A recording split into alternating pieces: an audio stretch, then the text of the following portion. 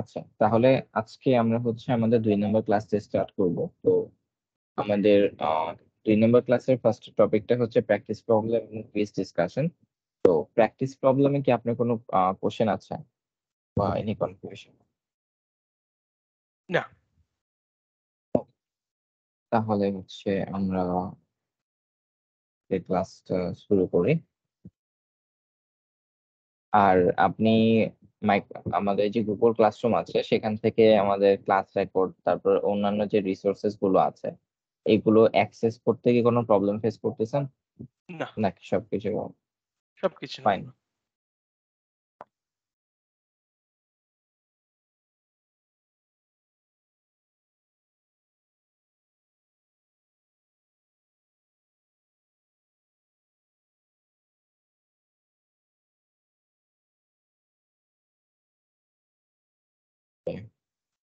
normal।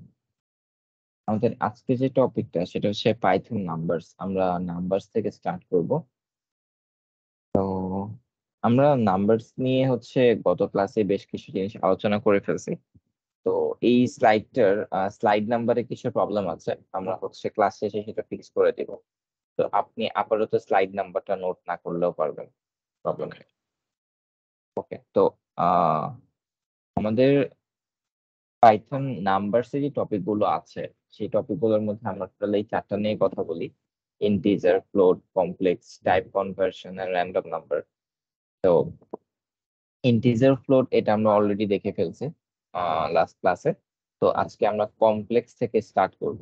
তো হচ্ছে কমপ্লেক্স নাম্বারটা হচ্ছে ওই ইন্টিজার, ফ্লোটের মধ্যে মতোই আরেকটা ডেটা টাইপ। এই কমপ্লেক্স নাম্বারটা হচ্ছে কোন একটা নাম্বারের সাথে যদি জিরো, মানে কমপ্লেক্স নাম্বারের সিনট্যাক্সটা হচ্ছে এক্স্যাক্টলি এরকম যে প্রথমে হচ্ছে আপনার এখানে একটা সংখ্যা থাকবে, সাপোজ 0, তার হচ্ছে প্লাস এখানে একটা নাম্বার থাকবে এবং সেই নাম্বারটার সাথে জে ইনক্লুডেড থাকবে। সাপোজ এটা নাম দিতে পারি আমি এন, তারপর হচ্ছে আমি জে দিতে পারি। এখন এই জিরোর জায়গায় যে কোনো নাম্বার আসতে পারে এবং এন এর জায়গায় যে কোনো নাম্বার আসতে পারে, ইভেন জিরো নাও থাকতে পারে। সাপোজ জেড ইকুয়াল টু -5, এখানে কিন্তু কোনো জিরো, এই পাশে কোনো জিরো নাই। তো এরকম, বাট আপনার কমপ্লেক্স নাম্বারের সাথে এই জিটা থাকবে আর কি। তো এখন আপনি যদি হচ্ছে এক্স এর টাইপটা আমি প্রিন্ট করে দেখাই, তাহলে কিন্তু আমরা দেখতে পাবো যে আমাদের যে এক্সটা আছে সেটা হলো 3+5z এবং তার টাইপটা হচ্ছে কমপ্লেক্স। দেন হচ্ছে ওয়াই এর ভেতরটাকে যদি প্রিন্ট করি 5j, এইখানে কিন্তু বাম পাশে আমাদের এই অংশটা নাই। দ্যাট মিনস এই অংশটা ছাড়াও আমাদের এটা কমপ্লেক্স নাম্বার হতে পারে, সেটার প্রমাণ দেখানোর জন্য এটা দিয়েছি।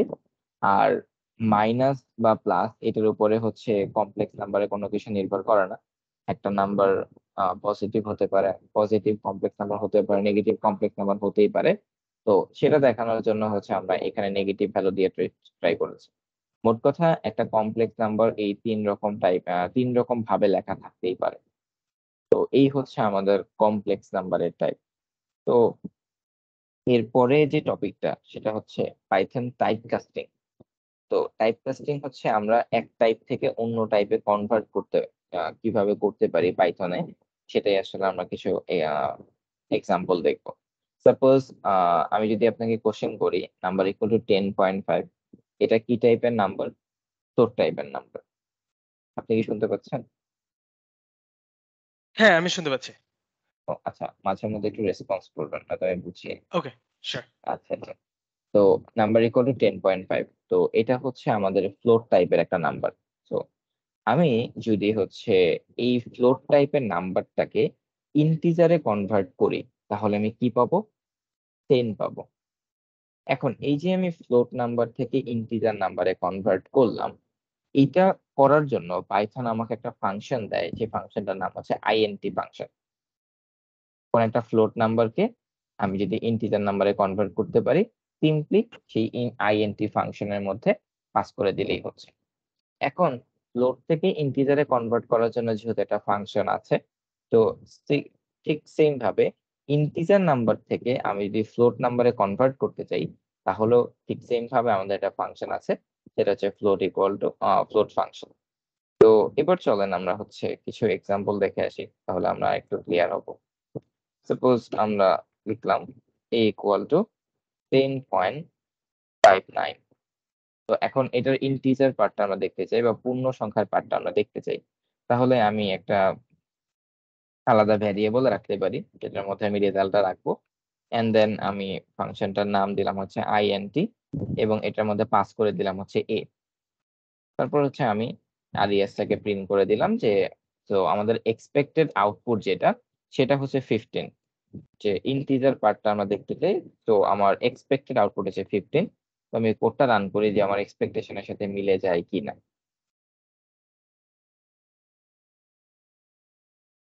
ভাইয়ের কি উইকেন্ড শনিবার এবং রবিবার? হ্যাঁ জি ভাইয়া, আমার উইকেন্ড শনিবার আর রবিবার। তো এটা হচ্ছে 15, তো 15.59। তো এখন আমরা হচ্ছে যে এর পাশাপাশি আমরা হচ্ছে ইন্টিজার থেকে ফ্লোটেও কনভার্ট করতে পারি চাইলে। সাপোজ নাম্বার ইকুয়াল টু 60 অথবা হচ্ছে 54। এখন আমি যদি 54টাকে ফ্লোটে কনভার্ট করতে চাই তাহলে হচ্ছে আমি আমার ফ্লোট ফাংশনটাকে ইউজ করতে পারি। ফ্লোট নাম্বার, এক্ষেত্রে আমি এক্সট্রা ভ্যারিয়েবল ইউজ করলাম না। তো ইন্টিজার থেকে হচ্ছে ফ্লোট 54.0। তো এটা জাস্ট হচ্ছে ভাইয়া আমরা লাস্ট লাইনটা দুইটা আবার বুঝাইতে হবে। সো আপনি আহ, আমি প্রথম ১ নম্বর বক্সটা বুঝছি। দ্বিতীয় নম্বর বক্সটাতে আপনি কি করলেন নাম্বার ইকুয়াল টু 44, যেখানে আপনি একটা ভ্যারিয়েবল ধরলেন নাম। আচ্ছা তারপরে প্রিন্ট, আচ্ছা প্রিন্টের মধ্যেও ওই একই জিনিসটা করা যায়। হ্যাঁ হ্যাঁ, জিনিসটা হচ্ছে কি আমি এখানে আলাদা একটা ভ্যারিয়েবল নেয় মানে কি এখান থেকে আমি যে রেজাল্টটা পাবো সেই রেজাল্টটাকে আমি আরেকটা ভ্যারিয়েবলের মধ্যে স্টোর করতেছি, তারপর দেন সেটাকে কল করতেছি। সেই ভ্যারিয়েবলটাকে প্রিন্ট করতেছি।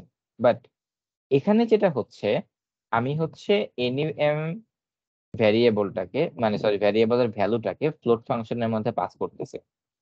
পাস করার পরে আমি আউটপুট হিসেবে যেটা পাচ্ছি সেটা সাথে সাথে আবার প্রিন্ট ফাংশন দিয়ে প্রিন্ট করে দিচ্ছি। ওকে। বুঝতে পারতেছি আমরা জিনিসটা? আচ্ছা জি ভাই, ওই সেম ১ নম্বরটা একটু ইন্টিজারের মধ্যে এডিট করে দেন তো। হচ্ছে মানে ১ নম্বর ইয়াটা কপি পেস্ট করে একটু ইন্টিজারের মধ্যে মানে ওই এক লাইনে করার চেষ্টা করি। মানে এই প্রবলেমটা আপনি সেম লাইনে এই করার প্রবলেমটা চেষ্টা হ্যাঁ, করতেছেন? হ্যাঁ। আচ্ছা। তাহলে হচ্ছে এখানে আপনার a equal to 15.59 and then আপনি দ্বিতীয় লাইনটা কোটায় মুছে ফেলতে পারেন। Okay, so what you did print integer a। আচ্ছা এরকম কি প্রিন্টের মধ্যে ওই প্রিন্টের ব্রেকেটের মধ্যে যত ইচ্ছা সবকিছুই করা যায়? হ্যাঁ, আপনি আচ্ছা, আচ্ছা। জাস্ট সিম্পল একটা জিনিস চিন্তা করেন। সাপোজ ধরেন আমরা তো বাঙালি, তো হুম। আমাদের মানে আমরা যখন একদম ছোট কালে ছিলাম, বাংলাদেশে ছিলাম, আই হোপ আপনিও ছিলেন মেবি, নাকি আপনি ছোটকাল থেকে ওইখানেই থাকেন? না আমি ছোটবেলায় বাংলাদেশে ছিলাম। বাংলাদেশে ছিলেন। তো আমরা আমরা আমাদের মুরব্বিদের কি দেখছি, তারা হচ্ছে সব খাবার একসাথে নিয়ে খেয়ে ফেলতো। বাট আমরা হ্যাঁ, যদি কোনো ভদ্র সমাজে যাই তখন আমাদেরকে পার্ট বাই পার্ট খেতে হয়। যে প্রথমে হচ্ছে আমরা শুকনা কিছু দিয়ে স্টার্ট করলাম, তারপর আস্তে আস্তে ভারীর দিকে গেলাম। তো জিনিসটা হচ্ছে এখানে এরকমই যে আপনি আলাদা একটা ভ্যারিয়েবলের মধ্যে রেখে মানে রেজাল্টটাকে স্টোর করলেন, তারপর সেটা প্রিন্ট ফাংশন দিয়ে প্রিন্ট করে দেখবেন। বাট আপনি একটু দ্রুত আছেন, মানে আপনার একটু তাড়াহুড়ো আছে, তাই আপনি এই এক্সট্রা করে আর প্লেটে রাখতে চাচ্ছেন না, আপনি ডিরেক্ট খেয়ে ফেলতে চাচ্ছেন একসাথে। এই জন্য আমি ডিরেক্ট ইন্টিজার প্রিন্ট ফাংশনের মধ্যে লিখতে পারি। এখানে একটা আচ্ছা। সিকোয়েন্স ফলো করবে। সিকোয়েন্সটা কি, যে প্রিন্ট ফাংশনের কাজটা কি? প্রিন্ট ফাংশনের কাজটা হচ্ছে ওর ভিতরে যা কিছু থাকবে সেই স্ক্রিনে ডিসপ্লে করে দিবে। এখন প্রিন্ট ফাংশনের মধ্যে আহ, যেটাই থাকবে না থাকুক না কেন, সে যখন প্রিন্ট করতে চাইবে, সাপোজ এখানে আমি লিখছি প্রিন্ট ইন্টিজার অফ এ। তো এখন সে যখন এই ইন্টিজার অফ এটাকে প্রিন্ট করতে চাইবে তখন সে দেখতে পাবে ইন্টিজার অফ এ এটা কোনো স্ট্যাটিক ভ্যালু না। স্ট্যাটিক ভ্যালু বলতে কি বোঝাতে চাচ্ছি, সাপোজ নাম্বার ইকুয়াল টু 100 রাখলাম, দেন হচ্ছে আমি নাম্বারটাকে প্রিন্ট করে দিলাম। দ্যাট মিনস এই নাম্বারের মধ্যে একটা স্ট্যাটিক ভ্যালু আছে 10, সেটা সেটাকে প্রিন্ট করে দিবে। বাট এখানে যখন সে আসতেছে এখানে সে দেখতেছে এইটা কোনো স্ট্যাটিক না, এটার ভিতরে একটা কাজ করতে হবে আমাকে। কাজ করে এই কাজ করার পরে আমি যে আউটপুটটা পাবো সেইটাকে আমাকে প্রিন্ট করতে হবে। তো তখন সে কি করবে, প্রিন্ট অফ এ এখানে যখন আসবে সে বলবে যে না এখনো আমার কাজ শুরু হয় নাই, আমার কাজ শুরু হবে যখন আমি এই ইন্ট অফ এ থেকে একটা রেজাল্ট পাবো, ওই রেজাল্টটাকে আমি প্রিন্ট ফাংশনের মাধ্যমে প্রিন্ট করব। এবার বুঝতে পারছেন? হ্যাঁ, হ্যাঁ, বুঝতে পারছি। তো আচ্ছা, এই আমি যদি সেটাই। এখন আপনার ওই ইন্টিজার a প্লাস আমি যদি আবার দেই ইন্টিজার a, এটাও আমি করতে পারবো। আমি ওই মানে ফার্স্ট ব্র্যাকেটের মধ্যে যত ইচ্ছা তত কিছুই ভরতে পারবো। প্রিন্ট ফাংশনের হ্যাঁ। পর আচ্ছা, আপনি আপনি যদি এখন দেন ওই যে যেখানে আপনি কমেন্ট আউট করলেন 15, ওই সেম লাইনে হুম। আপনি যদি এখন দেন যে +15, সো আমার অ্যান্সার আসবে 30। মানে আপনি যে এই জায়গাটাতে +30 দিতে চাচ্ছেন, এই যে হ্যাঁ, নো, +15 নো, এরকম। Plus a, plus A. So I should have ওকে। 30.59, তাহলে আমার রেজাল্ট কি হবে? আহ 30.59। তাহলে হ্যাঁ, এখান থেকে 15 পাচ্ছি, দেন এখানে 15.59, তো 30.59, হ্যাঁ 30, পাবেন, আচ্ছা, নো আচ্ছা। প্রবলেম। আচ্ছা, মানে আমার ওই প্রিন্ট ফাংশনের মধ্যে আমার যত ইচ্ছে আমি যেকোনো ধরনের ফাংশন ওটার মধ্যে এড করতে পারবো। আচ্ছা, এই জিনিসটাই হ্যাঁ, বোঝার ছিল। আচ্ছা, শিওর। ঠিক আছে। কিন্তু কিন্তু প্রিন্ট ফাংশনের মধ্যে আমরা এই টাইপের ক্যালকুলেশন গুলো নরমালি করাটা উচিত না। কেন উচিত না? প্রিন্ট ফাংশনটাকে যতটুকু পারি আমরা ক্লিন রাখার চেষ্টা করব। কেন ক্লিন রাখার চেষ্টা করব? সাপোজ আপনার প্রোগ্রামে একটা লজিক্যাল এরর আসছে যে আপনার এখানে আসা উচিত ছিল 30.59, বাট আপনি পাচ্ছেন 25.59। দ্যাট মিনস এররটা কোথায় হতে পারে? অবশ্যই অ্যাডিশনে। এখন অ্যাডিশনটা কোথায় আছে? অ্যাডিশনটা আপনি প্রিন্ট ফাংশনের মধ্যে লিখে দিছেন। বাট এরকমও তো হতে পারে আপনি সবকিছু একসাথে করতে গিয়ে এই প্রিন্ট ফাংশনের মধ্যে অনেক বড় একটা স্টেটমেন্ট দিয়ে দিছেন বা অনেক কিছু করতেছেন। সেই ক্ষেত্রে ডিবাগিং করাটা আপনার ক্ষেত্রে একটু কঠিন হয়ে যাবে। বাট আপনি যদি এই কাজটা আলাদা একটা variables let's say race variable এর মধ্যে এই পুরো কাজটা যদি করে নিতেন, দেন রেস টাকে প্রিন্ট করতেন, তাহলে কিন্তু আপনার এইখানে আর হাত দিতে হতো না। আপনাকে জাস্ট এইখানটাতে চেঞ্জ করলেই হতো। যা কিছু আসবে সেটা RES এর মধ্যে এসে প্রিন্ট করে দিবে। বুঝতে পারছি? জি ভাইয়া, বুঝছি। তো আমরা নরমালি প্রিন্ট ফাংশনের মধ্যে এত বড় স্টেটমেন্ট দিব না। প্রিন্ট ফাংশনের মধ্যে হাইয়েস্ট গেলে এইরকম একটা ছোটখাটো ফাংশন থাকতে পারে। তারপরে হচ্ছে কিন্তু অত বড় যদি ক্যালকুলেশন টাইপের কিছু থাকে, আমি সাজেস্ট করব আলাদা একটা ভ্যারিয়েবল ক্রিয়েট করে সেখানে কাজ করে দেন সেই ভ্যারিয়েবলটাকে আপনি প্রিন্ট করে দিবেন। ওকে। এটা হচ্ছে এক্সপেক্টেড। ওকে। তো এই ছিল হচ্ছে আমাদের টাইপ কাস্টিং এর যে পার্টটা সেটা। তো এখন টাইপ কনভার্সন, এরপরে আমরা যে জিনিসটা দেখব সেটা হচ্ছে যে ইজ ইন্টিজার। ইজ ইন্টিজার একটা ফাংশন আছে। এই ফাংশনটা কি করে আসলে আমরা একটা কোডে একটু দেখি, তারপর আমরা এটা এক্সপ্লেন করব। সাপোজ ধরেন একটা নাম্বার আছে ইকুয়াল টু 58.63। এখন এখানে আপনি ভ্যালুটাকে দেখতে পাচ্ছেন। এজন্য আপনি সরাসরি বলে দিতে পারতেছেন it's a floating point value. But এই ভ্যালুটা যদি ডেটাবেস থেকে আসে তাহলে কিন্তু আপনি খালি চোখে দেখতে পারবেন না এই ভ্যালুটার মধ্যে ডাইনামিক ভাবে কোন ডেটাটা আসতেছে। আপনার টাস্ক হচ্ছে এই ভ্যারিয়েবলটার মধ্যে যেই ভ্যালুটাই আসুক না কেন আপনাকে চেক করে বলতে হবে is it integer or is it float. তো পাইথনের একটা ফাংশন আছে যে ফাংশনটা হচ্ছে, সাপোজ আমি একটা ভ্যারিয়েবল দিলাম a এবং ওই ফাংশনটা হচ্ছে ইজ, এরপরে হচ্ছে ইন্টিজার, ইজ ইন্টিজার। তো এই চেক ইজ চেক ইন্টিজারের করার জন্য মধ্যে না গতদিন শিখলাম যে টাইপ লিখলেই কি ধরনের ফাইল এটা বের হয়ে আসে? আচ্ছা ওইটা হচ্ছে হ্যাঁ টাইপ জিনিস, আর এটা হচ্ছে একটু আরেক টাইপের, তো আমরা এটা একটু শিখে আচ্ছা, রাখি। আচ্ছা। ইজ ইন্টিজার, ওকে। হ্যাঁ।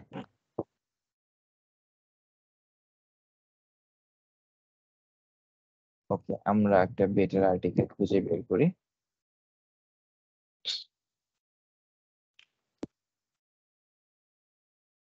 আচ্ছা এটা হচ্ছে সিম্পলিফাই করার জন্য, বাট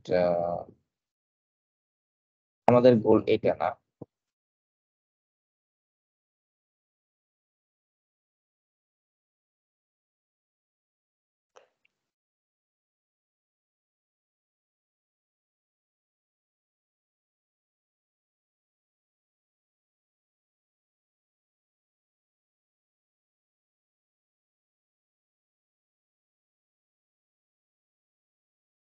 আচ্ছা, হ্যাঁ, ওই পার্টের মধ্যে আমি যেটা কনফিউজ ছিলাম যে ওই ফাংশনের ভিতরে আর হচ্ছে ডট নোটেশন দিয়ে। Fine. এবার আমি এটাকে প্রিন্ট করি এবং আপনার কোশ্চেনের অ্যান্সারটা লজিক্যাল, আমি অ্যান্সার দিচ্ছি। সাপোজ আমি এখানে রান করি, ফলস।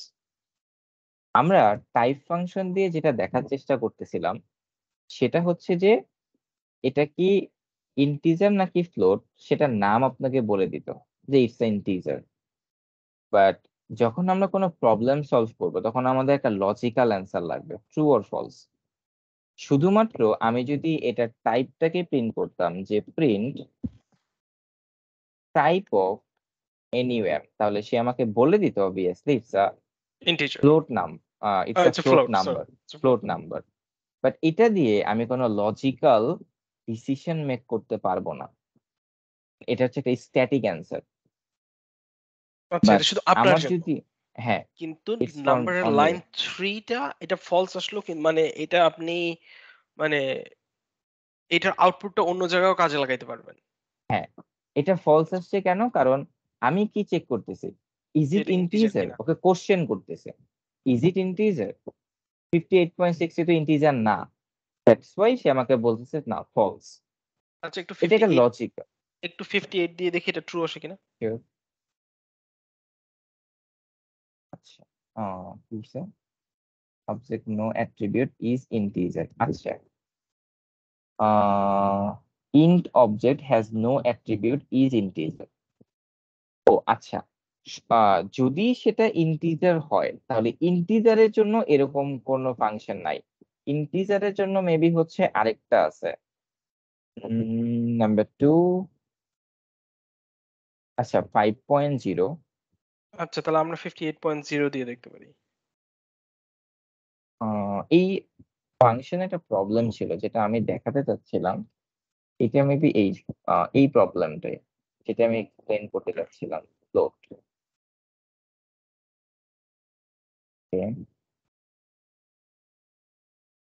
আচ্ছা,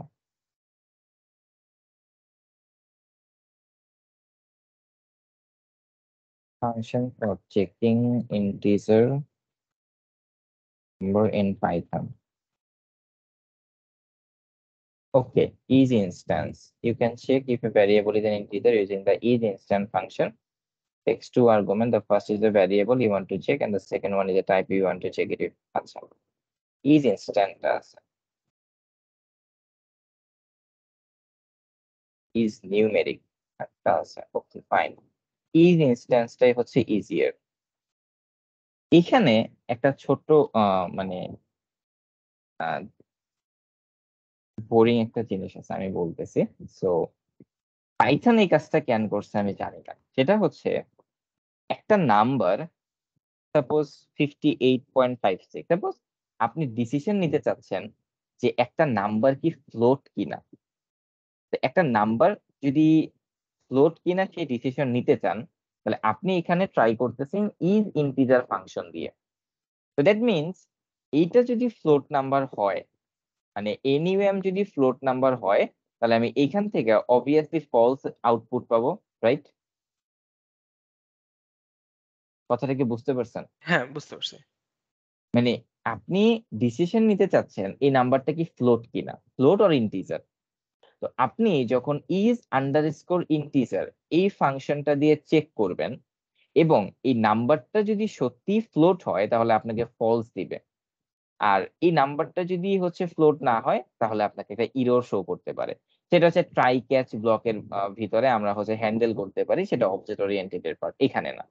তো এর চেয়ে এইটার একটা ফাংশন আছে, সেই ফাংশনটা হচ্ছে যে মাত্র আমরা দেখলাম ইজ ইনস্ট্যান্ট ফাংশন। এটা দেখাটাই ভালো, আই থিঙ্ক। আমরা এইটার এক্সাম্পলটাই দেখি অ্যাজ আ বিগিনার, যখন হচ্ছে একটু ভিতরের দিকে যাব তখন আমরা এই জিনিসটা দেখবো। Is instant function, is instant. দেখি গিগস ফর গিগস এটার আর্টিকেল আছে কিনা। হ্যাঁ, আচ্ছা। এটা কিন্তু সার্চিং এর একটা ওয়ে। যে কোনো একটা স্পেসিফিক ওয়েবসাইটে আমি একটা স্পেসিফিক জিনিসের আর্টিকেল খুঁজতেছি, সেটা টপিক নেম প্লাস সেই ওয়েবসাইটের নাম, তাহলে র্যাঙ্ক ফার্স্টের ওই ওয়েবসাইটটা আসবে। ওকে, তো 10 আর হচ্ছে এটা দিয়ে সবকিছুই চেক করা যায়। সাপোজ আমি হচ্ছে ধরেন একটা নাম্বার আমি এখানে ডিফাইন করলাম যে নাম্বার ইকুয়াল টু 100.36। এখন এই নাম্বারটা আমার কি হচ্ছে ইন্টিজার নাকি ফ্লোট নাকি সেটা আমি খুব সিম্পলি চেক করতে পারি ইজ ইনস্ট্যান্ট ফাংশনটা আমি দিব। দেওয়ার পরে তারপরে সিনট্যাক্সটা আমার কি, যেখানটার মধ্যে আমি চেক করতেছি, যার মধ্যে আমি চেক করব সেই নাম্বারটা আমি এখানে পাস করব। তাহলে আমি চেক করতেছি এই NUM নাম্বারটাকে, সো NUM টা দিব এবং আমি চাই এই নাম্বারটা ফ্লোট হোক, সো আমি ফ্লোটটা এখানে লিখে দিব এন্ড আমি এখন এই RES টাকে প্রিন্ট করে দিব। কি পাই আমরা? ট্রু পাচ্ছি। কেন? কারণ আমি চাচ্ছি এই নাম্বারটা ফ্লোট হোক, তো নাম্বারটা সত্যিই ফ্লোট, এজন্য আমাকে ট্রু দিচ্ছে। বাট এই নাম্বারটা যদি ইন্টিজার হতো তাহলে সে আমাকে ফলস দিত। তো এই ইজ আন্ডারস্কোর ইন্টিজার এই কনফিউশনে না গিয়ে আমরা এই ফাংশনটাই ফার্স্টে শিখি। এটা দরকার নেই, এটা আমরা পরবর্তীতে শিখবো। ওকে। Is instance function. ওকে, তো এখন সাপোজ ধরেন আপনার কাছে স্ট্রিং টাইপ নিয়ে আমি একটু পরে কথা বলবো, সো ওই তখনই আমি হচ্ছে ইজ ইনস্ট্যান্স ফাংশনটার ব্যবহার দেখাই দিব। এখন এইটার মাধ্যমে এই ফাংশনের প্রবলেমটা সলভ করার মাধ্যমে আমরা একটা নতুন ডেটা টাইপের সাথে পরিচিত হয়েছি, সেটা হচ্ছে বুলিয়ান ডেটা টাইপ। আপনার কি বুলিয়ান ডেটা টাইপ সম্পর্কে আগে থেকে আইডিয়া আছে? জি, আইডিয়া আছে। ফাইন, তাহলে আমরা ওটা স্কিপ করলাম। ওকে, তো আমি কি স্কিপ করতে পারি এই পার্টটা, Boolean data type true or false? মানে আপনার হ্যাঁ, যদি আইডিয়া ক্লিয়ার থাকে তাহলে আমি স্কিপ হ্যাঁ। করব। তো না থাক, তবুও করে ফেলি। আচ্ছা, তো বুলিয়ান ডেটা টাইপ হচ্ছে সাপোজ আমরা যখন ইন্টিজার ডেটা টাইপ শিখেছিলাম, দ্যাট মিনস আমরা জানি যে ইন্টিজার যে নাম্বারটা সেটা হচ্ছে পূর্ণ সংখ্যা, মানে এখানে দশমিক পার্ট থাকবে না। থাকবে না। আর ফ্লোট টাইপ হচ্ছে দশমিক পার্টটা থাকবে। তো দ্যাট মিনস আমি ডিফারেন্স কি বুঝতেছি, ইন্টিজারে দশমিক পার্ট থাকে না, ফ্লোট হচ্ছে দশমিক পার্ট থাকে। আর বুলিয়ান ডেটা টাইপটা হচ্ছে, বুলিয়ান ডেটা টাইপের ভ্যালু দুই রকম হতে পারে, একটা হচ্ছে ট্রু, একটা হচ্ছে ফলস। তো কোন একটা স্পেসিফিক জায়গার যদি হচ্ছে আমাকে সে ট্রু রিটার্ন করে, সাপোজ আমি ধরেন যেমন 10 20 10-এর থেকে বড়, আমি এটা বিলিভ করি, আপনিও বিলিভ করেন। বাট কেন বিলিভ করবেন? ছোটকাল থেকে আমাদের স্যাররা শিখাইছে তাই আমরা বিলিভ করি। বাট এক্স্যাক্টলি কেউ কি প্রুফ করে দিছিল? যখন আমরা নাম্বার সিস্টেম শিখেছিলাম তখন একটু প্রুফ করার ওয়ে আমরা পেয়েছিলাম। বাট এখন আমরা প্রুফ করব আসলেই কি এই 20 10 এর চেয়ে বড় কিনা। সো আপনি এখানে যদি প্রিন্ট ফাংশনের মধ্যে 20 গ্রেটার দ্যান 10 লিখে দেন, তাহলে দেখেন আপনাকে কি রিটার্ন দেয় সে। সে আপনাকে রিটার্ন দিচ্ছে ট্রু। আর এটাই হচ্ছে বুলিয়ান ডেটা টাইপ, যে কোনো একটা স্পেসিফিক জায়গায় কোন একটা স্পেসিফিক কন্ডিশন যদি আপনি চেক করেন এবং সেটা যদি ট্রু আসে, দ্যাট মিনস আপনি একটা বুলিয়ান ডেটা টাইপের ভ্যালু পাচ্ছেন। এবার আপনাকে আরেকটা মজার জিনিস দেখাই। সাপোজ এইটাকে আমি আইএনটি ফাংশনের মধ্যে লিখলাম, এবার রেজাল্ট পাচ্ছে 1। কেন? এর রিজন হচ্ছে বুলিয়ান ডেটা টাইপের ট্রু কে আপনি যদি ইন্টিজারে কনভার্ট করেন সেটা হয়ে যায় 1, আর বুলিয়ান ডেটা টাইপের ফলস কে আপনি যদি ইন্টিজারে কনভার্ট করেন সেটা হয়ে যায় 0। আর এই জন্যই আমরা এই ইজ ইনস্ট্যান্স ফাংশনটা শিখে নিলাম, কারণ ফিউচারে আমরা যখন ইফ এলস শিখে ফেলবো, ইফ এলস শিখার পরে যে প্র্যাকটিস প্রবলেম গুলা থাকবে সেখানে কিছু প্রবলেম আপনি পাবেন, যে একটা নাম্বার কি ইন্টিজার নাকি, একটা নাম্বার কি ফ্লোট কিনা, বা কোন একটা স্পেসিফিক কন্ডিশনে আপনাকে চেক করতে হবে যে আমি কি নাম্বারটা ক্যালকুলেশনের পরে ইন্টিজার নাম্বার পাচ্ছি নাকি ফ্লোট নাম্বার পাচ্ছি। এরকম অনেকগুলা কেসে আপনাকে কন্ডিশন চেক করতে হবে। তো সেই ক্ষেত্রে আপনাকে যাতে ওই ইফ এলস লিখতে না হয়, আপনি ছোট্ট ছোট্ট ফাংশন ব্যবহার করে যাতে সামনের দিকে মুভ অন করতে পারেন, এই জন্য আপনাকে এই ফাংশন গুলোর সাথে পরিচয় করিয়ে দেওয়া। নাকি ক্লিয়ার? হ্যাঁ, ক্লিয়ার। তো এই হচ্ছে আমরা এইভাবে একটা বুলিয়ান টাইপ চেক করতে পারি। সাপোজ এখানে যদি আমি এখন 2 গ্রেটার দ্যান 10 দিই, দ্যাট মিনস ফলস অবভিয়াসলি, এবং সেই ফলসটাকে ইন্টিজারে কনভার্ট করলে সেটা হয়ে যাবে 0। It's a 0। এখন আপনাকে তো ফলসটাকে প্রিন্ট করে দেখাইতে হবে, তো আমরা এটা কেটে দেই, এবার রান করি। তো এই ক্ষেত্রে আমরা ফলস পাবো। তো এই হচ্ছে বুলিয়ান ডেটা টাইপ আর কি। বুলিয়ান ডেটা টাইপের দুইটা ভ্যালু হয়, একটা হচ্ছে ট্রু, একটা হচ্ছে ফলস। ওকে, এরপরে যেটা আছে সেটা হচ্ছে ফ্লোট ফাংশন। এটা এখন দেখতে হবে না, এটা আমরা পরে দেখব। তার আগে আমরা ছোট আরেকটা ফাংশনের সাথে পরিচয় হই, সেটা হচ্ছে সাম a, b। তো এটা একটা ফাংশন যোগ করার জন্য। সাপোজ আপনি হচ্ছে দুইটা নাম্বার যোগ করতে চাচ্ছেন। তো দুইটা নাম্বার যদি আমি যোগ করতে চাই, সাপোজ নাম্বার 1 ইকুয়াল টু হচ্ছে 10 and number 1 equal to 10, number 2 equal to 20। তো আমি এই দুইটা নাম্বারকে যোগ করতে চাচ্ছি, তাহলে আমি চাইলে নাম্বার 1 প্লাস নাম্বার 2 লিখতে পারি, নাম্বার 1 প্লাস নাম্বার 2 ও লিখতে পারি। আবার চাইলে আমি একটা ফাংশন ব্যবহার করতে পারি এখানে, সাম অফ নাম্বার 1 কমা নাম্বার 2। তো আমি দুইটা প্রিন্ট ফাংশন থেকে সেম অ্যান্সার পাবো। Number 1 comma number 2 integer object is not ইটারেবল। আচ্ছা, আমি আপনাকে এই ইররটা দেখানোর জন্য কোডটা করেছি। আচ্ছা, এখন এখানে ইররটা কেন আসছে? আমি আপনাকে এতক্ষণ লেকচার দিচ্ছিলাম যে সাম ফাংশনের মধ্যে আপনি হচ্ছে নাম্বার 1 কমা নাম্বার 2 দিলেই আপনি হচ্ছে অ্যান্সারটা পেয়ে যাবেন, বাট এখানে তো ইরর আসছে। ইরর আসার রিজনটা কি? এখানে বলতেছে আইএনটি অবজেক্ট ইজ নট ইটারেবল। এখানে একটা নতুন ওয়ার্ড আপনি পরিচিত হন। ইটারেবল অর্থটা কি? ইটারেবল অর্থ হচ্ছে, ধরেন আপনি একটা পার্কে ঘুরতে গেছেন। তো অনেক পার্ক আছে, কিছু কিছু জায়গায় রেস্ট্রিকশন থাকে চাইল্ডদের জন্য। বা সাপোজ আমি এক্সাম্পল ধরে নিলাম যে একটা পার্কে ঘুরতে গেছেন, একটা পার্কের একটা অংশ সেখানে রেস্ট্রিক্টেড, বা ওখানে কোনো কাজ চলতেছে, এই জন্য ভিজিটরদের যেতে দিচ্ছে না। এর মানে হচ্ছে আপনি পার্কের ওই জায়গাটাতে ইটারেট করতে পারতেছেন না, বা অ্যাক্সেস করতে পারতেছেন না, বা আপনি ওই পার্কের ভিতরে ওই ওই অংশটুকুতে ঘুরে দেখতে পারতেছেন না। নট ইটারেবল। আর আপনি যেই অংশটা ঘুরে দেখতে পারতেছেন, প্রতিটা জায়গা যেতে পারতেছেন, এক্সপ্লোর করতে পারতেছেন, দিস ইজ কল ইটারেবল। পাইথনে আমরা অনেকগুলো ডেটা স্ট্রাকচার সম্পর্কে জানবো, লিস্ট, তারপর সেট, টাপল, ডিকশনারি। এই সবগুলোই হচ্ছে ডেটা রাখার এক এক রকমের প্যাকেট, এক এক রকমের বক্স। এক এক রকমের বক্সে এক এক ভাবে ডেটা রাখা হয়। আর এই বক্স গুলাতে আমি যখন ডেটাগুলোকে দেখতে পারবো, ডেটাগুলোকে নিয়ে ব্যবহার করতে পারবো, দিস ইজ কল ইটারেবল। আর যখন আমি ডেটাগুলোকে ব্যবহার করতে পারবো না, দিস ইজ কল নট ইটারেবল। এখন নাম্বার 1 এবং নাম্বার 2 হচ্ছে স্ট্যাটিক দুইটা ভ্যালু। সাপোজ 10 লেখা আছে, আমি যে 10 এর ভিতরে যাওয়া দরকার নাই, 10 এর ভিতরে কি আছে দেখার দরকার নাই, 10 ইজ 10। তো এই জন্য এখানে বলতেছে নাম্বার 1 আর নাম্বার 2 হচ্ছে ইন্টিজার দ্যাট ইজ নট ইটারেবল। মানে হচ্ছে সাম ফাংশনের মধ্যে আমরা সবসময় ইটারেবল দিব। সাপোজ লিস্ট দিতে পারি, আমরা ফিউচারে শিখবো এগুলো। লিস্ট দিতে পারি, সেট দিতে পারি, টাপল দিতে পারি।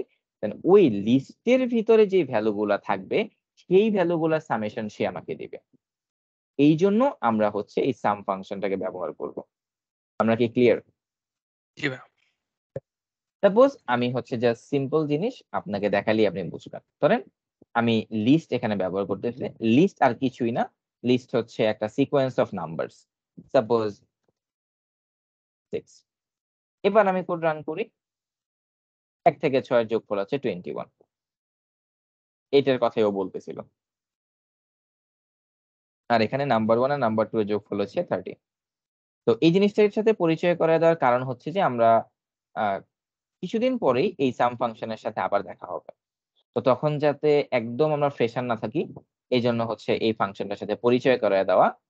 আর বিশেষ করে আচ্ছা, পরিচয় সাম করায় দেওয়ার ফাংশনটাতে যখন সাম দিয়ে নাম্বার 1 প্লাস 2 দিলাম তখন কেন প্রিন্ট করতে পারলো না? কারণ এখানে আচ্ছা আমি আবার দেখাচ্ছি। আমি আমি না আমি দেখছি যে জিনিসটা it says is iterable, কিন্তু কারণটা কি? আচ্ছা আমি বলতেছি। আচ্ছা, এরর আসছে। আহ,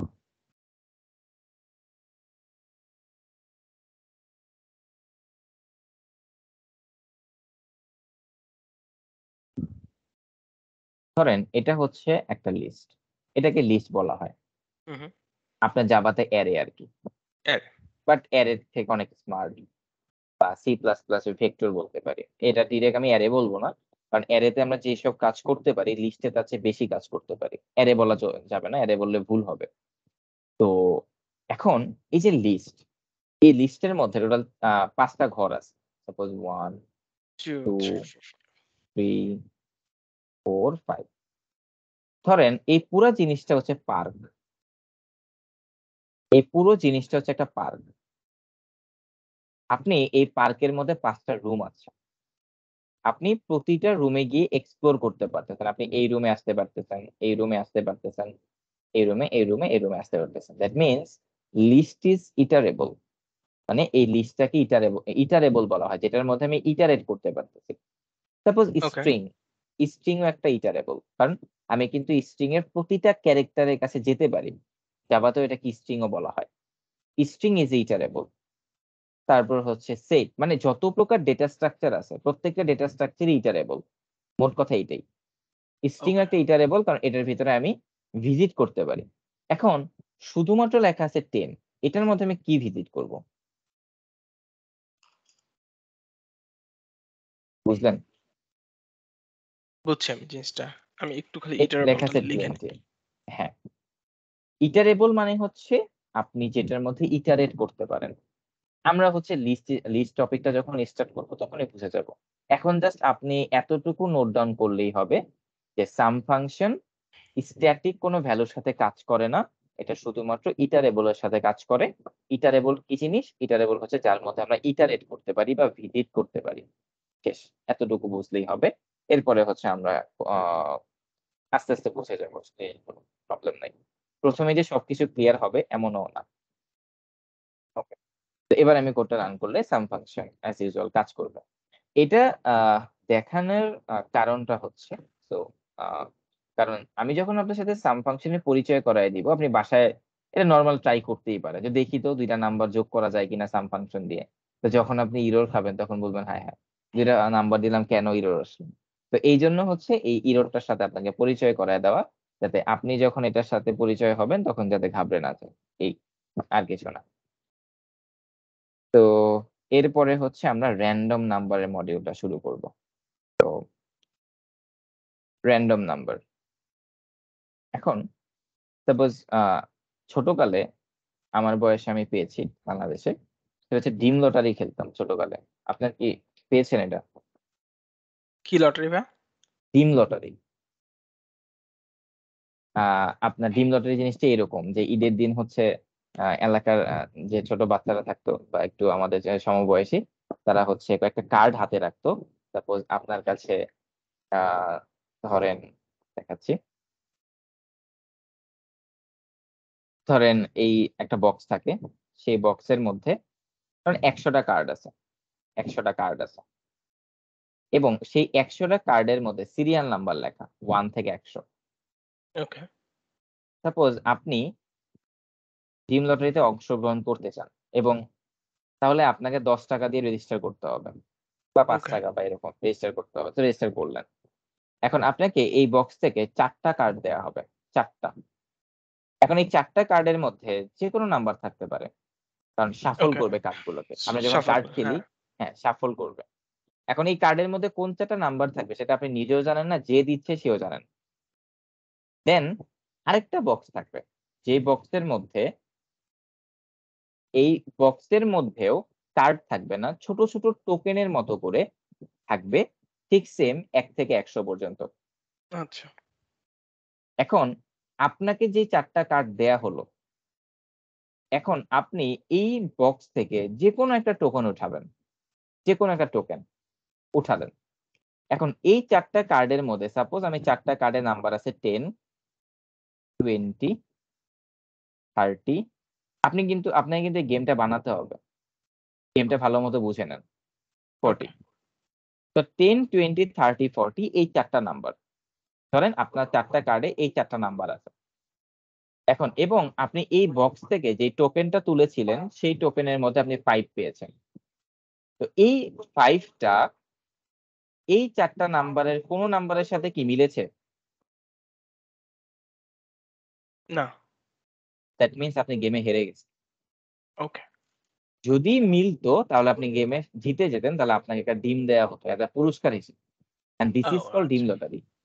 ওকে, বুঝছি। তো এটা ছোটকালে খেলতাম। এখন এই ডিম লটারি খেলার জন্য এই যে আমি ১০০টা কার্ড থেকে randomly আমাকে ৪টা নাম্বার দেয়া হচ্ছে এবং এই ৪টা কার্ডের মধ্যে কি নাম্বার থাকবে I don't know, এবং এইখান থেকে আমি যে টোকেন তুলতেছি এখান থেকে আমি কি পাবো that I also don't know, আমি জানি না। এখন যদি আমার লাক ভালো থাকে এখান থেকে আমি যে টোকেনটা তুলতেছি এই টোকেনের মধ্যে যে নাম্বারটা থাকবে এই ৪টা কার্ডের মধ্যে কোন একটা কার্ডে যদি সেই নাম্বারের মতো সেম থাকে আমি ডিম জিতে যাব। এন্ড এইখানে এই গেমটা তৈরি করতে হলে এই যে র্যান্ডমলি নাম্বার জেনারেট করতে হবে সেটার জন্য পাইথনের একটা মডিউল আছে। সেই মডিউলটার নাম হচ্ছে র্যান্ডম মডিউল। এখন ওকে। আপনি বলতে পারেন মডিউল আবার কি জিনিস? আমরা জানি পাইথনে অসংখ্য ফাংশন, অসংখ্য লাইব্রেরি ফাংশন। তো অসংখ্য লাইব্রেরি ফাংশনটাকে তারা একটার ভিতরে না রেখে যেগুলো হচ্ছে সেম টাইপের ফাংশন সেই সেম টাইপের ফাংশন গুলোকে তারা আলাদা করে দিছে। যেমন এই যে র্যান্ডমের সাথে রিলেটেড যে ফাংশন গুলো সেই ফাংশন গুলো তারা র্যান্ডম নামে একটা জায়গার মধ্যে রেখে দিছে, আর এটাকে বলা হয় মডিউল। সাপোজ ধরেন আপনার গ্যারাজে 10টা গাড়ি আছে, তো 10টা গাড়ির মধ্যে কিছু কিছু গাড়ির ক্যাটাগরি সেম। তা আপনি কি করলেন এই ক্যাটাগরি অনুযায়ী গাড়িগুলোকে সিরিয়াল করে রাখেন, তাহলে এটা আপনার জন্য বোঝার সুবিধার্থে যে কোন ক্যাটাগরির গাড়ি আমার কয়টা আছে। ঠিক সেম ভাবে পাইথনের কাছে তো হিউজ পরিমাণ লাইব্রেরি, হিউজ পরিমাণ ফাংশন, লাইব্রেরি ফাংশন। তারা যখন কি করছে যে এই হিউজ পরিমাণ লাইব্রেরি ফাংশনের ভিতরে যেগুলো সেম ক্যাটাগরির ফাংশন সেগুলোকে আলাদা করে দিছে এবং সেই ওকে। একটা একটা ক্যাটাগরিকে মডিউল বলে নাম দিছে। ক্লিয়ার? জি। ওকে। এখন এই র্যান্ডম মডিউলটাকে ব্যবহার করতে হলে আমাদেরকে প্রথমে এই র্যান্ডমটাকে ইম্পোর্ট করে নিতে হবে। তো করলাম, করার পরে এখন এই র্যান্ডম মডিউলের মধ্যে একটা ফাংশন আছে র্যান্ড রেঞ্জ। ভাই একটা কোয়েশ্চেন ছিল। হ্যাঁ শিওর। তো ইম্পোর্ট যেটা করলেন এই র‍্যান্ডমটা, এটা একটা library, correct? So number 1 module. লাইনের মধ্যে ওইটা একটা মডিউল। হ্যাঁ। আচ্ছা, আর লাইব্রেরি একটা এক্সাম্পল? আচ্ছা, লাইব্রেরি আর মডিউলের মধ্যে কনফিউজ করেন না। সাপোজ হ্যাঁ, আপনার ইউনিভার্সিটিতে তো লাইব্রেরি থাকে তাই না? হ্যাঁ। University library. তো ওই লাইব্রেরির মধ্যে তো অসংখ্য বইয়ের তাক থাকে, প্রত্যেকটা হুম, তাক আলাদা আলাদা ক্যাটাগরিতে ভাগ করা থাকে। হুম, হুম। তো আপনি পাইথনের যে একটা লাইব্রেরি সেই লাইব্রেরির মধ্যে অসংখ্য ফাংশন আছে, ওই যেই সেম ক্যাটাগরির ফাংশন ওই ফাংশন গুলোকে একটা তাকে রাখা হয়েছে, সেই তাকটার নাম দেওয়া হচ্ছে র্যান্ডম। ওকে। বুঝতে পারছেন? সেই তাকটার নাম দেওয়া হয়েছে মডিউল। আচ্ছা, আচ্ছা, বুঝতে পারছি। র্যান্ডম র্যান্ডম এবং এইটাকে বলা হয় একটা মডিউল, মানে একটা মডিউল, এই মডিউলের নামটা হচ্ছে র্যান্ডম। এই জন্য বলি যে র্যান্ডম মডিউল। ওকে, বুঝছি। এবং এই র্যান্ডম মডিউলের মধ্যে কিছু ফাংশন আছে যেটা র্যান্ডম টপিকের সাথে রিলেটেড।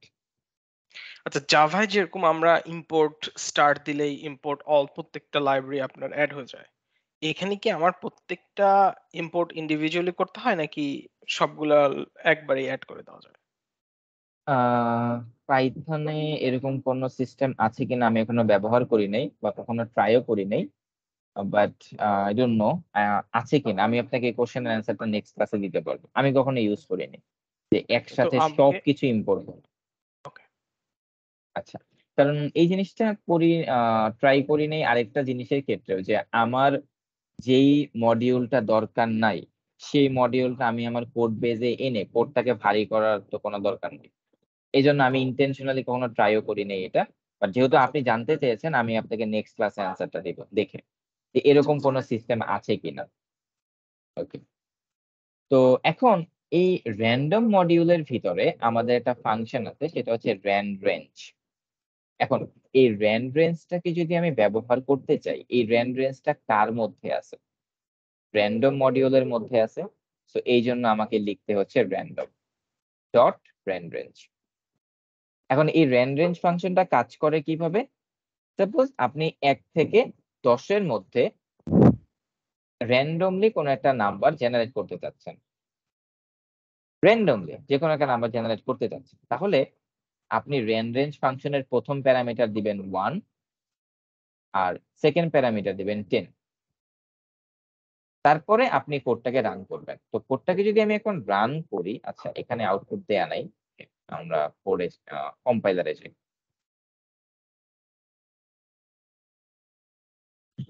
তো আমরা র্যান্ডম নাম্বার স্টার্ট করলাম, নাম দিয়ে দিই র্যান্ডম নাম্বার। ওকে, তো এখন আমি হচ্ছে র্যান্ডমটাকে ইম্পোর্ট করব, ইম্পোর্ট র্যান্ডম, এন্ড তারপরে হচ্ছে যে result equal to random dot range 1, 10 print res। আচ্ছা, আমি একটা জিনিস দেখানোর জন্য 1 থেকে 10 দিচ্ছি না, 1 থেকে 4 দিচ্ছি, 100 একদম ছোট একটা রেঞ্জের মধ্যে, একটা জিনিস বোঝানোর জন্য। দেখেন, প্রথমবার কোডটাকে রান করলাম, আউটপুট আসতেছে 2, আবার রান করি, 3 বা আউটপুট 4 আসতেছে 1, 1 র্যান্ডমলি আবার 1 আসতেছে। কি আসবে আমি নিজেও জানি না, বাট 1 থেকে 4 এর মধ্যে আসবে, এটা আমি শিওর। 1, 2, 1, 1, 2, মানে 3 কিন্তু এখনো আসতেছে না, কখন আসবে আমি নিজেও জানি না, বাট আসবে 100% চলে আসছে 3। বাট এখানে একটা মজার বিষয় আছে, আপনি 4 কখনোই পাবেন না। কেন পাবেন না 4? এর রিজন হচ্ছে আপনার যত মানে 1 থেকে 4 এর মধ্যে যদি প্রয়োজন হয়, মানে ফিনিশিং বাউন্ডারি যেটা, সেই বাউন্ডারিটা কখনোই আসবে না। বাট আপনি তো নাছোড়বান্দা, ভাই আমার তো 4 লাগবেই, তখন আমি তখন 5 কি দিয়ে করতে দেব। হবে? তাহলে আমি 5 দিয়ে দিই। এটাই বোঝানোর জন্য ছোট রেঞ্জের মধ্যে নিয়েছিলাম, এই আর আচ্ছা। কিছু না। ২ নম্বর লাইনে একটা কোয়েশ্চেন আছে। ২ নম্বর লাইনে আপনি RAS দিছেন which is result, এখানে আপনি একটা ভেরিয়েবল দিলেন।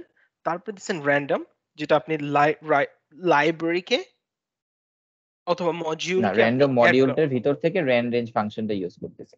রেঞ্জ। তো এই র‍্যান্ডম এর মধ্যে কতগুলা ফাংশন আছে?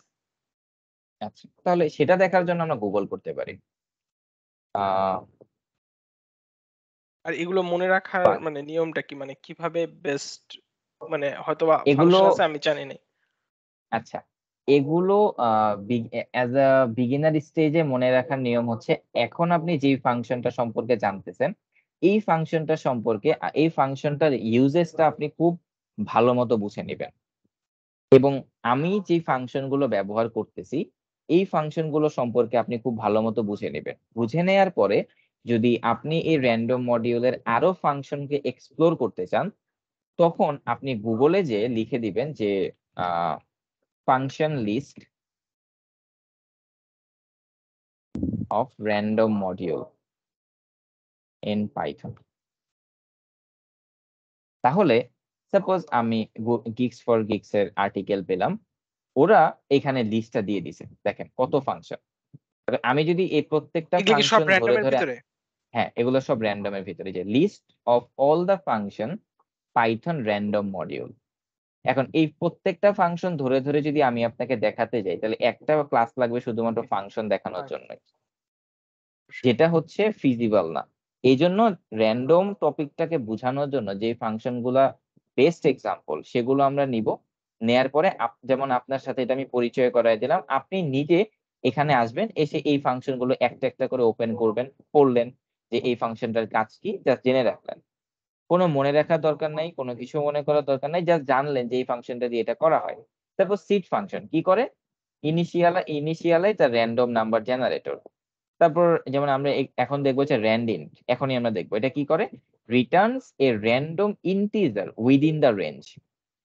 একটু আগে আমরা রেঞ্জ সম্পর্কে জানলাম যে Returns A random number within the range, কিন্তু এখানে সেম কথা বলতেছে, বাট একটু ডিফারেন্স আছে। দেখেন, এখানে ইন্টিজার নামক ওয়ার্ডটা স্পেসিফিক ভাবে বলে দিছে, বাট এখানে ইন্টিজার নামক ওয়ার্ডটা স্পেসিফিক ভাবে বলে নাই। কেন বলে নাই? আপনি সাপোজ ধরেন, এটা তো আমি ইন্টিজারের মধ্যে র‍্যান্ডম নাম্বার জানতে চাচ্ছি, আমি যদি এরকমও তো হতে পারে, আমি হচ্ছে 10.25 থেকে 5.69 এর মধ্যে র‍্যান্ডম নাম্বার গুলোকে দেখতে চাচ্ছি, মানে ফ্লোটিং পয়েন্ট। তাহলে তো এটা আমাকে ইরর দিচ্ছে। তাহলে ফ্লোটিং পয়েন্টের জন্য আমাকে কি করতে হবে? আমাকে আলাদা একটা ফাংশন ইউজ করতে হবে। ঠিক ওইটা সেম হচ্ছে ভাবে র্যান্ড এন্ড। হ্যাঁ না, র্যান্ডিন হচ্ছে শুধুমাত্র ইন্টিজারের জন্য। হ্যাঁ, যেমন আমি র্যান্ডিন দিয়ে যদি 10.25 5.69 দেই, এবার যদি কোড রান করি, তাহলে কিন্তু সে আমাকে এরর দিচ্ছে। কেন এরর দিচ্ছে? কারণ র্যান্ডিন ফাংশন শুধুমাত্র কাজ করে ইন্টিজারের জন্য, শুধুমাত্র কাজ করবে ইন্টিজারের জন্য। সাপোজ হচ্ছে আমি 5 থেকে 10 দিচ্ছি, 5 আর হচ্ছে এখানে 10, সে শুধুমাত্র আমাকে ইন্টিজার দিবে 10, তারপর দিচ্ছে 6, এরকম। এই হচ্ছে জিনিস।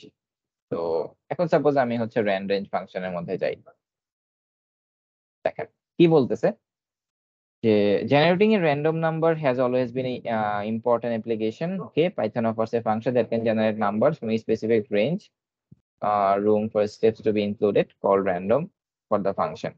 তো এখানে ওরা যেটা বলছে যে যেমন এখানে 0 থেকে 100 এর মধ্যে র্যান্ডম নাম্বার, তো যেহেতু 0 থেকে 100, মানে আপনি যদি শুধুমাত্র 100 লিখে দেন, সেটা কাউন্ট করবে 0 থেকে 100, জিরোটা তখন আর দিতে হয় না, এই জন্য আর কি। তো এখানে একটা ইম্পর্টেন্ট পার্ট ওরা আলোচনা করছে, আমি এখনই আলোচনা করতাম, সেটা হচ্ছে এই জিনিসটা।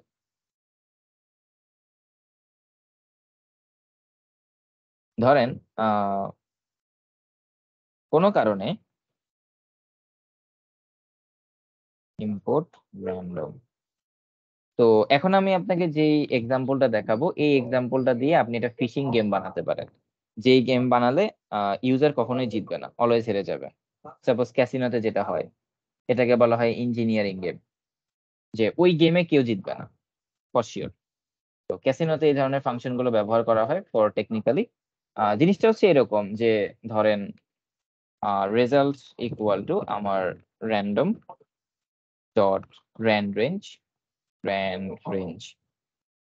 তো সাপোজ 10 থেকে 100।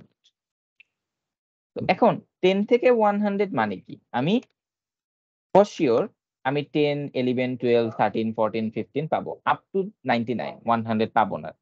তো আমি এখানে 101 করে দিলাম, 100 পাবো, এটা আমি শিওর, রাইট? জি, মুরসালিন ভাই, এটা আমি রাইট, জি, এটা জি, আমি শিওর, রাইট? জি, যে 10 থেকে 100 পর্যন্ত, 10, 11, 12 এটা আমি পাবো। তো আমি একটা গেম বানালাম, যে একটা বাটনে প্রেস করব, আগে আমি ইউজারকে বলবো যে আপনি বলেন যে আপনি 10 থেকে 100 এর মধ্যে কোন নাম্বার জেনারেট করতে চান, সে একটা নাম্বার আমাকে বলবে। যদি সে বাটনে ক্লিক করার পরে সেই নাম্বারটা আসে, তাহলে সে গেম জিতে যাবে, আদারওয়াইজ সে হেরে যাবে।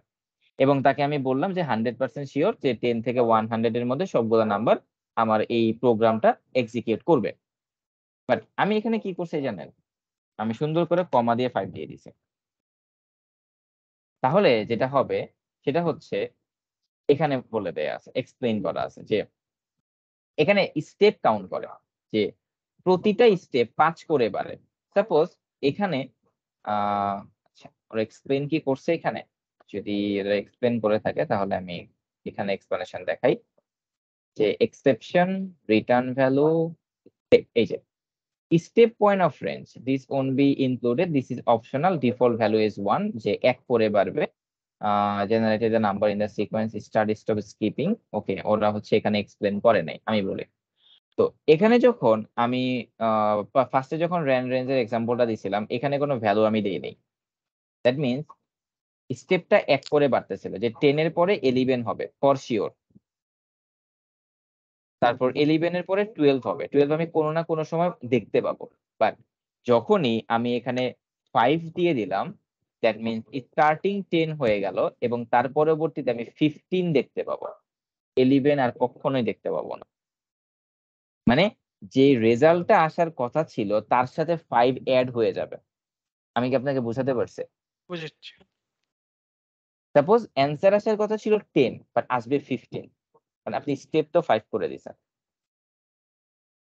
তো ওকে, এই ধরনের ফিশিং জিনিসগুলো যদি প্রোগ্রামে ব্যবহার করা হয়, সাপোজ এই ধরনের জিনিসপত্র বেশিরভাগ ক্যাসিনোতে ইউজ করা হয়, বা এই ধরনের ফিশিং গেম গুলাতে। সাপোজ কয়েকদিন যাবত দেখা যাচ্ছে যে অনেক গেম বের হচ্ছে প্লে স্টোরে, যে এত টাকা ইনভেস্ট করলে এত টাকা প্রফিট ফর শিওর, এই ধরনের গেম গুলো। তো এই ধরনের গেম গুলোতে তো চেক করার মতো কেউ নাই, কে চেক করবে এগুলা? তো এই ধরনের গেম গুলাতে এই ফিশিং জিনিসগুলো ব্যবহার করা হচ্ছে ইদানিং, যেটাতে ইউজার যেটা দেখানো হচ্ছে সেটা কখনোই হবে না, জিততেই পারবে না। বাট এরকমও হতে পারে, এরকমও গেম সেট করা হয় যে যারা হচ্ছে একদম ফ্রেশ ইউজার, তারা হচ্ছে প্রথম 10-15 বার গেম খেলে জিতে যাবে, মানে 10-15 বারের এক্সিকিউশনের জন্য তার কোডটা ঠিক মতো কাজ করবে। বা 10-15 বার যখন পার হয়ে যাবে তখন সে ফিশিং এর মধ্যে চলে আসবে, মানে তখন থেকে ওই প্রোগ্রামটা এক্সিকিউশন শুরু হয়ে যাবে।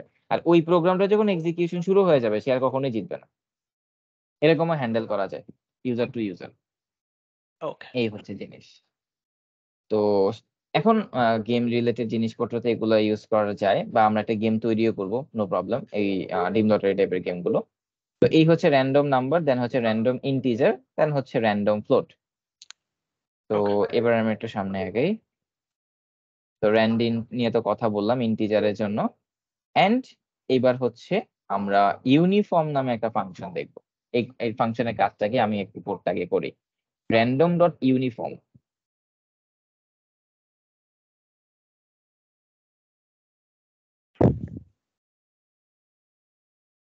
ইউনিফর্ম, সাপোজ আমি ইউনিফর্মে 1 থেকে 100 দিচ্ছি।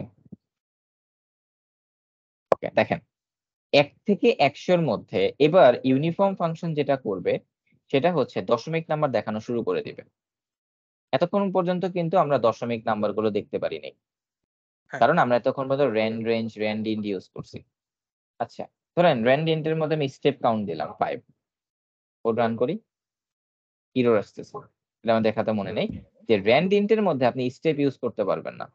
and this is the difference between rand int and rand range. ওকে। আপনার যদি স্টেপ দরকার হয় তখন আপনি rand range ব্যবহার করবেন, এবং আপনার যদি শুধুমাত্র র্যান্ডম নাম্বার প্রয়োজন হয়, আপনার স্টেপ প্রয়োজন না হয়, তাহলে আপনি rand int ইউজ করবেন। এটাই ডিফারেন্সটা ছিল।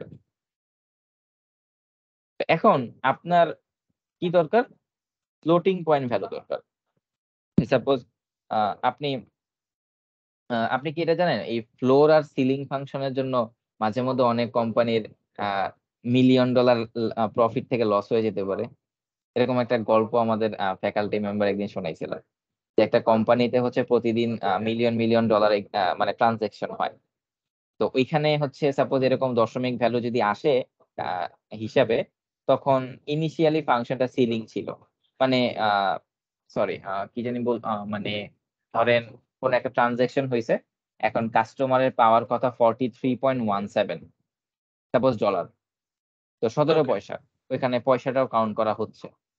তো ইনিশিয়ালি সেখানে ফ্লোর ফাংশন ইউজ করতেছিল, যাতে করে এই দশমিক পার্টটা ইউজারকে না দেখায়, কারণ ইউজাররা তো আর অত দশমিকে মানে অত হিসাব করে না যে আপনি $43 চেঞ্জ পেয়েছেন, এই যে ধরেন $43, কিন্তু ইনিশিয়ালি সে পাওয়ার কথা ছিল $43.17। তো ওইখানে ওকে। ফ্লোর ফাংশনটা ইউজ করে এই জিনিসটা ট্রাঙ্কেটেশন করা হচ্ছে। বাট হঠাৎ নতুন একজন সফটওয়্যার ইঞ্জিনিয়ার রাখা হয়েছে, সে বলতেছে যে তাহলে তো ইউজারের 17 পয়সা লস হচ্ছে। সে কি করলো, ওই ফ্লোর ফাংশন বাদে সিলিং ফাংশন করে দিল। দ্যাট মিনস 43.17 এর জায়গায় এখন ইউজাররা পাওয়া শুরু করতেছে 44। $44। ওকে। 44 এখন প্রতিদিন মিলিয়ন ডলারের ট্রানজাকশন হয়, প্রত্যেকটা ইউজারকে সে যদি এরকম $1 করে দেওয়া শুরু করে, তাহলে কয়েক মিলিয়নের লস। তো এই জন্য ফ্লোর আর সিলিং ফাংশনটা ইউজ করার সময় খুব সাবধানে ইউজ করতে হবে, যে এক্স্যাক্টলি আমার কি দরকার, আমার কি ফ্লোর দরকার নাকি সিলিং দরকার। আচ্ছা, যদিও জিনিসটা অনেক ফানি, বাট আপনি চিন্তা করেন আপনার কোম্পানি শুধুমাত্র একটা ফাংশনের জন্য $1,000,000 লস খেয়ে গেছে, আপনার কি হবে? আপনি ওটাই। সফটওয়্যার ইঞ্জিনিয়ারকে কি করবেন? ওকে, তো এখন হচ্ছে এই ইউনিফর্ম ফাংশন দিয়ে হচ্ছে ওই ফ্লোটিং পয়েন্ট র্যান্ডম জিনিসগুলোকেই দেখানো হয়, যে 43.17। এখন আপনি একটা জিনিস করতে পারেন, সাপোজ আপনি ক্যাসিনো গেম বানাবেন, যে আপনি তাকে 17 দিবেন না। তো আপনি যেটা করবেন সেটা হচ্ছে এখানে ফ্লোর ইউজ করবেন, যে ফ্লোর তারপর হচ্ছে আরইএস। ফ্লোরটা কি ম্যাথ মডিউলের মধ্যে maybe import math add dot floor. হ্যাঁ, দেখেন সেই ক্ষেত্রে কিন্তু এখন আর আমি দশমিক দেখতে পাচ্ছি না, এখানে 8 পয়েন্ট সামথিং আসার কথা ছিল। বাট আমি ম্যাথ মডিউলের মধ্যে একটা ফাংশন আছে যেটা হচ্ছে ফ্লোর, মানে সবকিছুকে ফ্লোর করে দেয়, এটা আবার র্যান্ডম মডিউলের মধ্যে নাই, এটা আবার ম্যাথ মডিউলের মধ্যে আছে, এই জন্য আমাকে ম্যাথটাকে ইম্পোর্ট করে নিতে হলো। তো এখন কিন্তু আপনি আর দশমিক পার্ট গুলো দেখতে পাবেন না, মানে আপনি ইউজারকে লস খাওয়াই দিলেন $1। ওকে, তো এই ছিল আমাদের ইউনিফর্ম ফাংশন। তো এটাই, তো এই জন্য হচ্ছে আস্তে আস্তে দেখতেছি যে ইঞ্জিনিয়ারিং কোর্সের মধ্যে ইথিক্স নামে একটা নতুন কোর্স অ্যাড করা হচ্ছে আমাদের বাংলাদেশে। যেমন আমার লাস্ট সেমিস্টারে আমি ইঞ্জিনিয়ারিং ইথিক্স নামে একটা কোর্স করেছি। ওই কোর্সগুলোতে মেইনলি এই জিনিসগুলো নিয়ে আলোচনা করা হয়। অ্যাজ আ সিএসসি স্টুডেন্ট আপনারা যখন সফটওয়্যার তৈরি করবেন এই জিনিসগুলোতে একটু সৎ থাকা ট্রাই করবেন, কখন কোন ফাংশন ইউজ করতে থাকে, ইথিক্স যাতে ঠিক থাকে আপনাদের। ওকে, মেক সেন্স। এবার হচ্ছে আমাদের একটা প্র্যাকটিস আছে, দেখেন। Math operation between integers and floats produce A float. মানে এখানে বলতে চাচ্ছে যে আপনি যখন একটা ইন্টিজার নাম্বার এবং একটা ফ্লোট নাম্বারের মধ্যে ম্যাথমেটিক্যাল অপারেশন চালাবেন, সাপোজ অ্যাডিশন, তখন রেজাল্টটা কি ইন্টিজারে আসবে নাকি ফ্লোটে আসবে? সাপোজ সবসময় 9 ইন্টিজারেই আসবে। আর 3.0 আপনি যোগ করলেন, তাহলে কি 12.0 আসবে নাকি 12 আসবে? শুধু 12 আসবে। Option B. 12.0 আসবে। কিন্তু কালকে যখন আমি রিসার্চ করলাম, এখানে ওরা বলতেছিল যে রেজাল্ট সবসময় আপনার ইন্টিজারে আসবে। তাহলে তো কম্পাইলারে চেক করে দেখি, এমনও হইতে পারে গতকালকে পাইথন আপডেট হয়ে গেছে, এরকম হয়। এরকম আমাদের এক ফ্যাকাল্টি মেম্বারের সাথে হয়েছিল। সে হচ্ছে সি শার্পের একটা প্রজেক্ট করতেছিল। তো ধরেন আজকে রাতে সেটা ফাংশন ইউজ করছে, কোরিডোরে গিটহাবে কোড পুশ করে একদম তার সুপারভাইজারকে পাঠিয়ে দিছে। তো সুপারভাইজার হচ্ছে চেক করবে কালকে সকালে।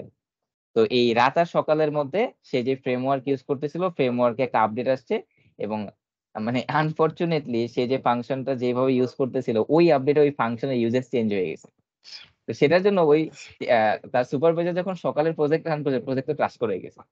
তো সে তো বলতেছে যে তুমি কি প্রজেক্ট পাঠালা, গিটহাবে একদম তুমি মাস্টার ব্রাঞ্চে পুশ করে দিছো, এখন তোমার প্রজেক্ট তো হচ্ছে ক্রাশ করে গেছে। উনি বলে যে স্যার আমি তো রাতেই দেখলাম সবকিছু ঠিক আছে। পরে সব ঘাটাঘাটি করে দেখলো যে ওই রাতে যখন সে সাবমিট করছে তারপরেই সি শার্পের ওই ফ্রেমওয়ার্ক আপডেট হয়েছে। তো এরকমও যদি আপনার কপাল খারাপ থাকে এরকমও কিছু হতে পারে। ওকে, তো এখন হচ্ছে মানে প্রোগ্রামিং এ অনেক ফানি ফানি আচ্ছা। স্টোরি আছে। Number 1 equal to suppose 10। এখন আপনি এই দুইটা ভেরিয়েবলকে অ্যাড করলেন, প্রিন্ট নাম্বার প্লাস নাম্বার 1। একটা কিন্তু ইন্টিজার এবং একটা ফ্লোট, হুম। এখানে ফ্লোটই আসছে, ফ্লোটে আসছে, আচ্ছা। ইন্টিজার আসবে না, ফ্লোটিং পয়েন্ট। দ্যাট মিন্স আমরা যেটা বুঝলাম একটা ইন্টিজার নাম্বারের সাথে একটা ফ্লোটিং পয়েন্ট অ্যাডিশন করলে সেটা ফ্লোটিং পয়েন্টই আসে। এখন আমি যদি একটা ফ্লোটিং এর সাথে একটা ফ্লোটিং অ্যাড করি, সেটা অবভিয়াসলি ফ্লোটিং এ আসবে, ফ্লোটিং বাই আসবে। Common sense. 20.5, that means 20.50। আচ্ছা, তো এই ছিল আমাদের প্র্যাকটিস। এবার আপনার practice problem 2.5, new practice problem চলে আসছে আপনার জন্য। এইখানে টোটাল 5টা প্রবলেম থাকবে, এবং এই 5টা প্রবলেমে হচ্ছে স্ট্রিং নিয়ে প্রবলেম আছে। তো এটা হচ্ছে স্ট্রিং এর পরে থাকার কথা স্লাইডটা, কারণ স্লাইড কিছু কিছু চেঞ্জ আসছিল। তো 2.5টা এটা হচ্ছে স্ট্রিং এর পরে। আগে আমরা স্ট্রিং টপিক শিখবো, তারপরে এটা নিয়ে আমরা কথা বলবো, কারণ এখানে স্ট্রিং এর কিছু প্রবলেম আছে। দেখতে পাচ্ছি এটা স্ট্রিং এর প্রবলেম, এটাও হচ্ছে স্ট্রিং এর প্রবলেম। সো এটা স্ট্রিং টপিকের পড়ানোর পরে এটা আসার কথা। ওকে, এখন সো আমরা একটু চেক করি শাফলিং এর sequence, generating random element from a sequence. ওকে, এটা পরে, এটাও এখন না, এটা আমরা সিকোয়েন্সের ক্লাসে দেখবো। সো এখন আমরা হচ্ছে টাইপ কাস্টিং তো আগেই দেখে ফেলছি, আর নাম্বারস এর আগে হচ্ছে টাইপ কাস্টিং দেখে ফেলছি। সো টাইপ কাস্টিংটা এখানে না, টাইপ কাস্টিং। তো এখন আমাদের পাইথন স্ট্রিং টপিক। এখন আপনি যেহেতু আগে থেকে জাভা জানেন, স্ট্রিং তো আই হোপ আপনার বেসিক কনসেপ্টটা আছে। আচ্ছা, হ্যাঁ। ডাবল কোটেশনের মধ্যে যা কিছু রাখবো সবই স্ট্রিং, সেটাই string। একদম ছোট করে যদি আলোচনা করি আর কি। এখন আমি আপনাকে বলি যে আপনি আগে থেকে যেই প্রোগ্রামিং ল্যাঙ্গুয়েজটাই জানেন না কেন, আপনি পাইথনের স্ট্রিংটা যদি ভালো মতো জানেন, আপনি নাম্বার থিওরির অনেক প্রবলেম স্ট্রিং দিয়ে সলভ করে ফেলতে পারবেন। যেমন ইন্টারেস্টিং। আমার মনে আছে আমি হচ্ছে আমার ইউনিভার্সিটি সি শার্প কোর্সে ইস maybe it was semester final exam, একটা প্রবলেম ছিল যে একটা নাম্বার থেকে আমাকে প্রত্যেকটা নাম্বার একটা ডিজিট থেকে, সাপোজ 1020, এই 1020 যতগুলো ডিজিট আছে প্রত্যেকটা ডিজিটকে আলাদা করে প্রিন্ট করতে হবে। এখন আমার টাইম খুবই শর্ট ছিল, আমাকে ওই হোয়াইল লুপ ইউজ করে তারপরে হচ্ছে ভাগ করে মড করে সময় ছিল না। আমি যেটা করছিলাম সেটা হচ্ছে পুরো ওই নাম্বারটাকে স্ট্রিং এ কনভার্ট করে দিছি, এন্ড স্ট্রিং এ কনভার্ট করে প্রত্যেকটা মানে স্ট্রিং এ তারপর তো প্রত্যেকটা ক্যারেক্টার রূপান্তর হয়ে গেছে, প্রত্যেকটা ক্যারেক্টার প্রিন্ট করে দিছি। তো ফ্যাকাল্টি যখন পরীক্ষার খাতা দিতেছিল পরে বলতেছিল, তুমি এই কাজটা কেন করলা? বলে উনি ম্যাম ছিলাম, বললাম ম্যাম আমার তখন ছিল 1 মিনিট ছিল, তো আমার ওই এতগুলো লাইন কোড লেখার সময় ছিল না, এই জন্য আমি হচ্ছে স্ট্রিং দিয়ে সলভ করে দিয়েছি। পরে বলতেছি যে কোশ্চেনের পর থেকে আমি অ্যাড করে দিব যে এই প্রবলেমের ক্ষেত্রে স্ট্রিং ইউজ করা যাবে না।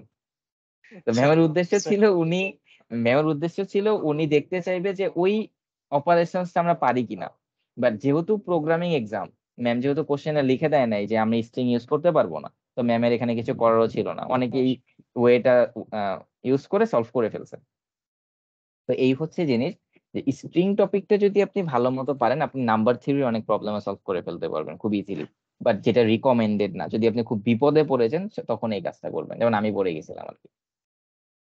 তো এখন হচ্ছে আহ প্রথমেই একদম আমরা খুবই ইজি একটা কনসেপ্ট দেখি, যেটা হচ্ছে কনক্যাটিনেশন। তো কনক্যাটিনেশন মানে কি, আমরা নর্মালি যে যোগগুলো করি নাম্বারের মধ্যে, স্ট্রিং এর মধ্যেও যোগ করা যায়।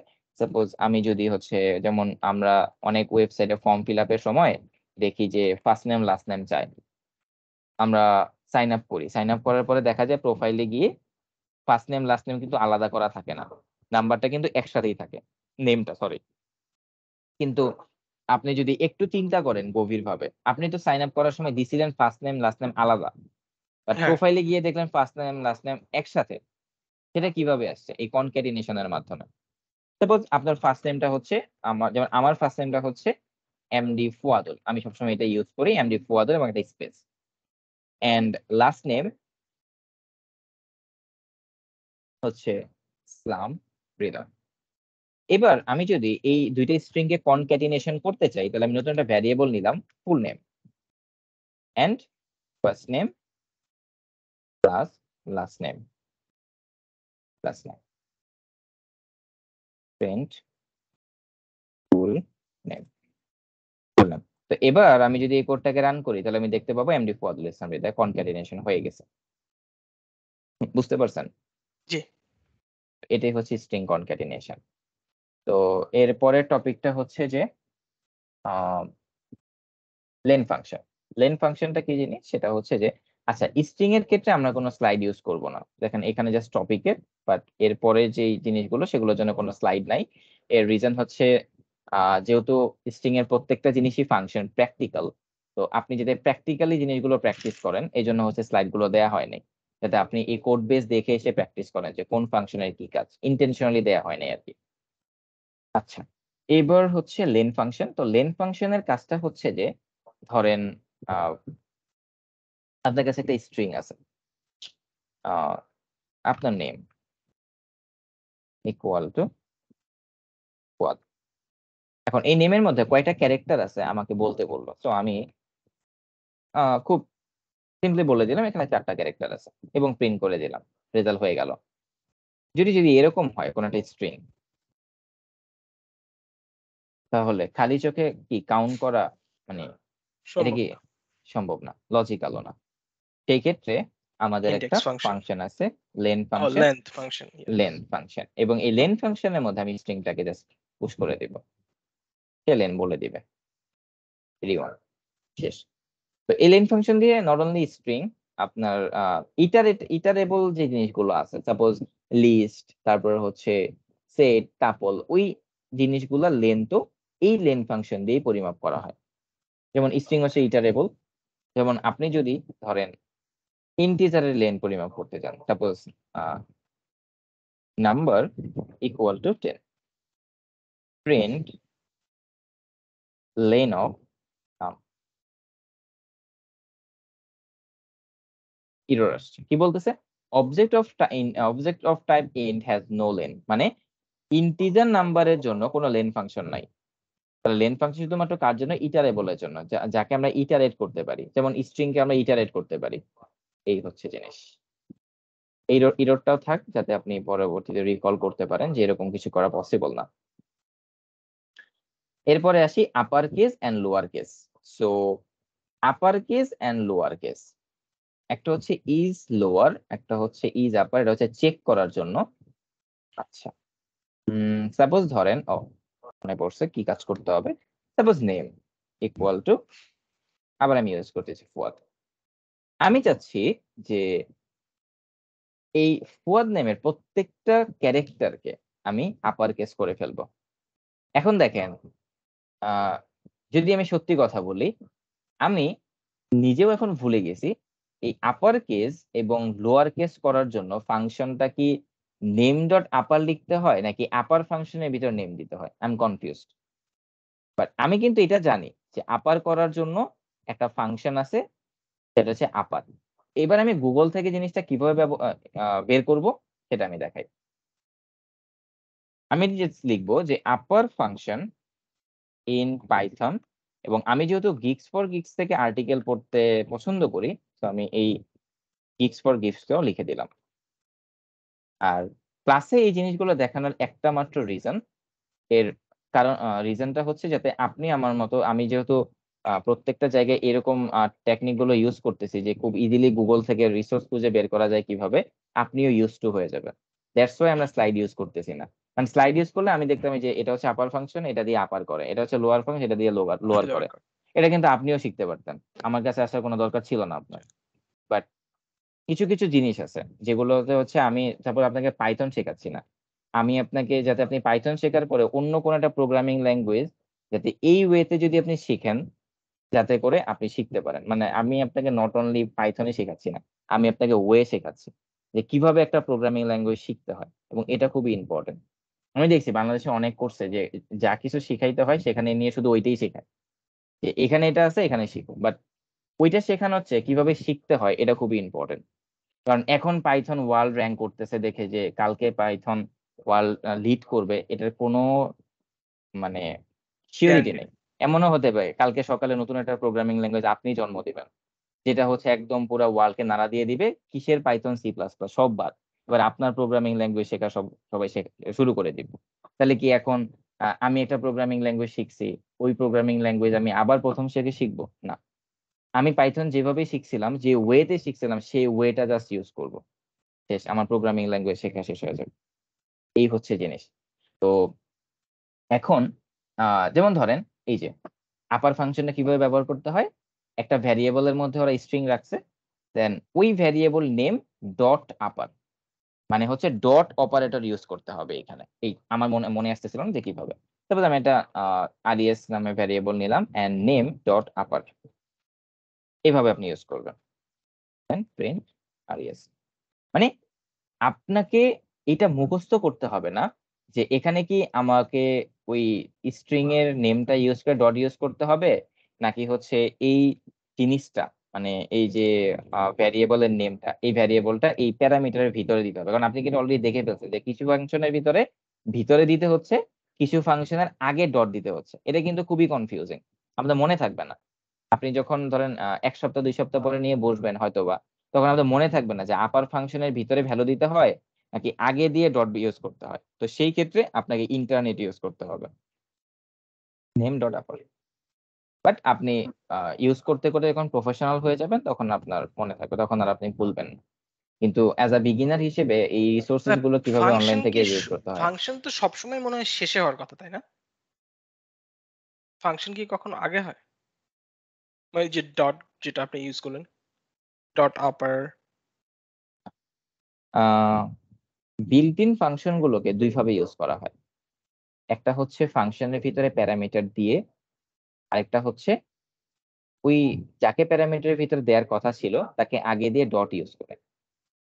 এখন ও, এটা নির্ভর করে ওই ফাংশনটা কে তৈরি করছে এবং কিভাবে তৈরি করছে, এবং এটার ইউজেসটা কিভাবে। আমি বলতে পারবো না কেন এখানে আগে ডট ইউজ করে এখানে ইউজ করা হলো।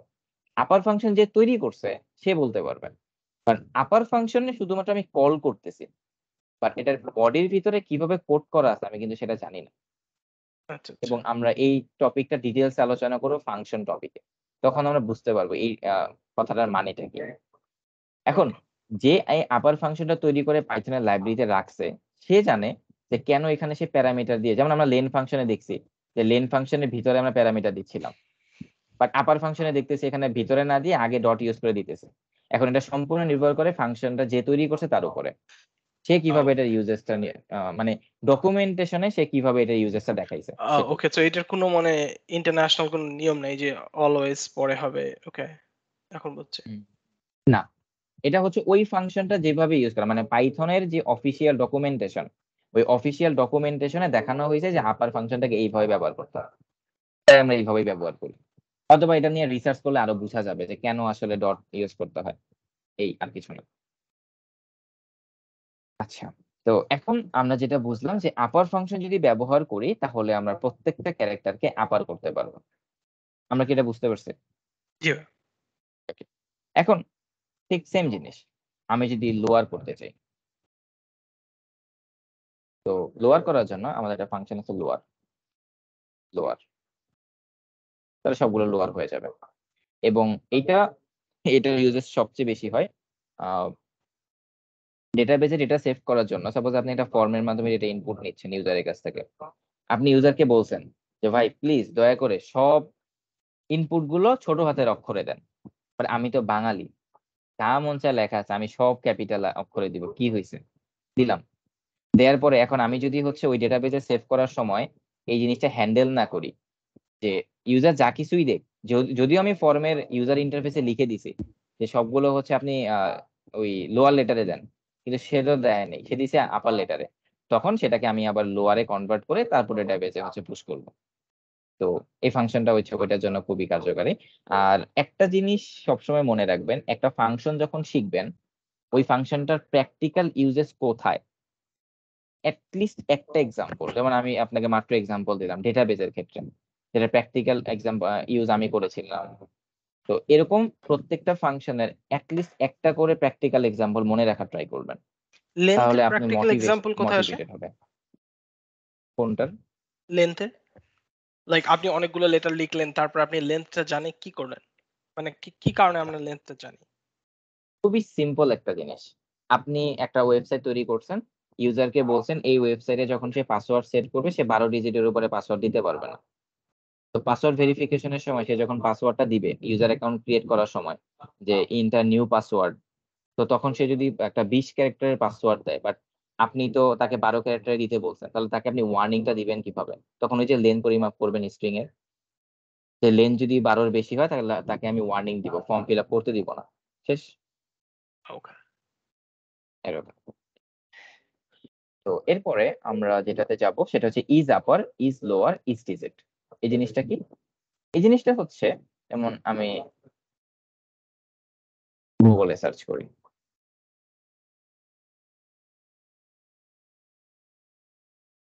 ইজ আপার,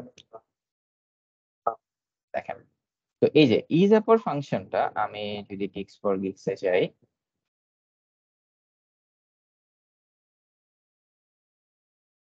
ইজ আপার, হ্যাঁ, সে ডট অপারেটর। এখানে আমি যাদেরকে আজ পর্যন্ত পাইথন শিখেছি, আপনি মেবি আমার প্রাইভেট টিউটরের 3 নাম্বার, আপনার তৃতীয় জনকে আমি শেখাচ্ছি।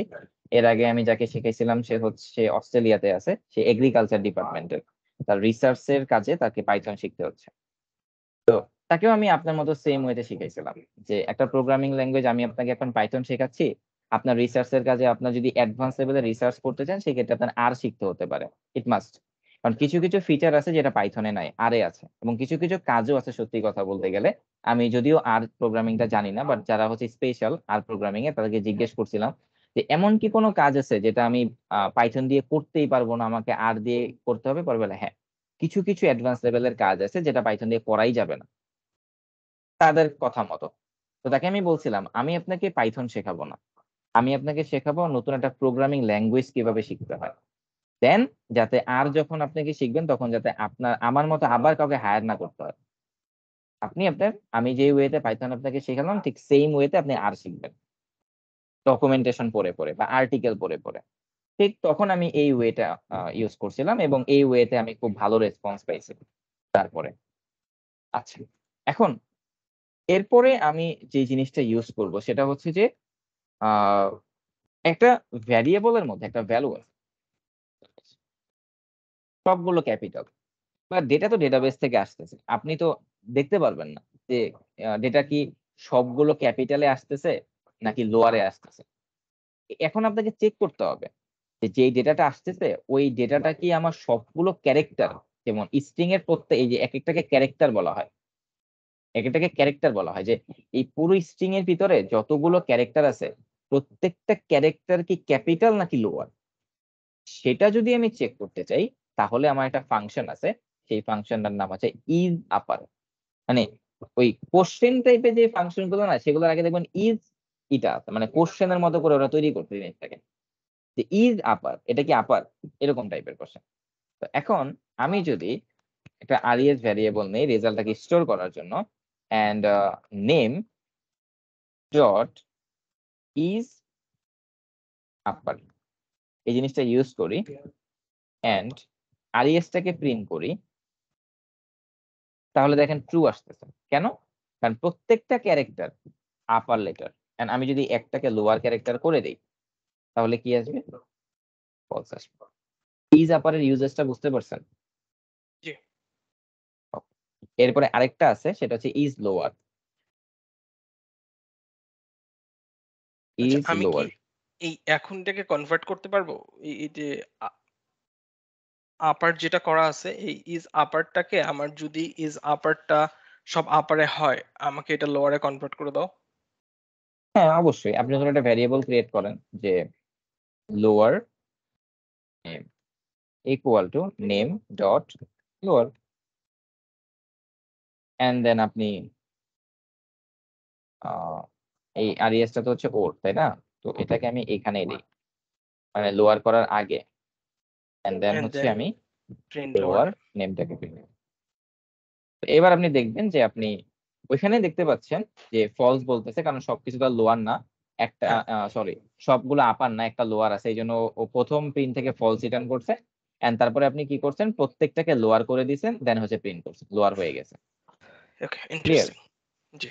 ওকে, এখানে আমার একটা কোশ্চেন আছে, এই যে আমি সবগুলোকে যে লোয়ার করে ফেললাম, আপনি কি বুঝছেন যে এই নেমের ভিতরে যা কিছু আছে সবগুলো কি লোয়ার হয়ে গেছে? এটা কি বুঝলেন আপনি? না, আমি বুঝলাম হচ্ছে যদি লোয়ার থাকে তো লোয়ারই থাকবে, আপার থাকলে কনভার্ট হয়ে লোয়ার হবে। না, মানে আমি আপনাকে বোঝাতে চাচ্ছি যে এই যে আমি নেম ডট লোয়ার যে ব্যবহার করলাম ফাংশনটা, আপনার হুম, কাছে হুম। কি মনে হয় যে এই ক্যাপিটাল গুলা লোয়ার হয়ে গেছে, মানে ইনিশিয়ালি এই নেম ভ্যারিয়েবলের ভ্যালু চেঞ্জ হয়ে গেছে, না, নাকি শুধুমাত্র না, না, না, না, এই হ্যাঁ। লোয়ারটা করে ভ্যারিয়েবল তো ওইটাই এইখানে থাকবে। রেজাল্টটা? হ্যাঁ, হ্যাঁ শুধু আপনাকে এক্স্যাক্টলি, রেজাল্টটা শুধু আউটপুট দিচ্ছে।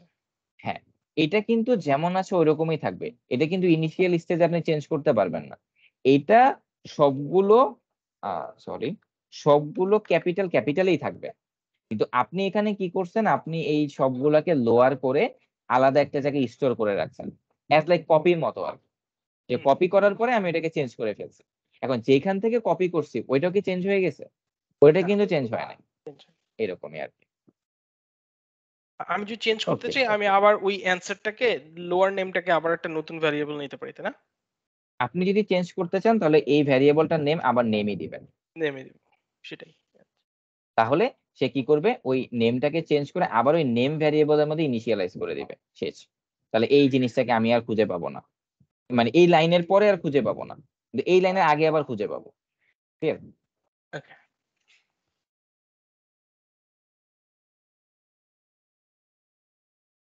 এরপরে হচ্ছে ইজ ডিজিট।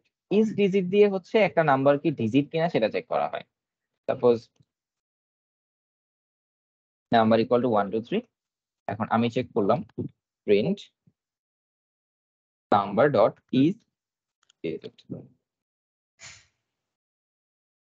সাপোজ 1 2 3 হচ্ছে digit, integer object has no attribute, O sorry sorry, মানে হচ্ছে ই স্ট্রিং, মানে স্ট্রিং এর মধ্যে জিনিসগুলো হচ্ছে ইজ ডিজিট কিনা। True. যে স্ট্রিং এর ভিতরে যে জিনিসগুলো আছে সবগুলো কি ডিজিট কিনা। তো এখানে আমি হচ্ছে একটা ক্যারেক্টার দিয়ে দিলাম বা লেটার দিয়ে দিলাম, সে এখন ফলস বলতেছে। এটা অনেক ইম্পর্টেন্ট একটা ফাংশন, কারণ অনেক ইম্পর্টেন্ট কেন বলতেছি, কারণ দেখেন অন্যান্য প্রোগ্রামিং ল্যাঙ্গুয়েজে এই টাইপের ফাংশন আছে কিনা আমি বলতে পারি না, অবশ্যই থাকা উচিত যেহেতু পাইথনে আছে, অন্যান্য প্রোগ্রামিং ল্যাঙ্গুয়েজে থাকারই কথা।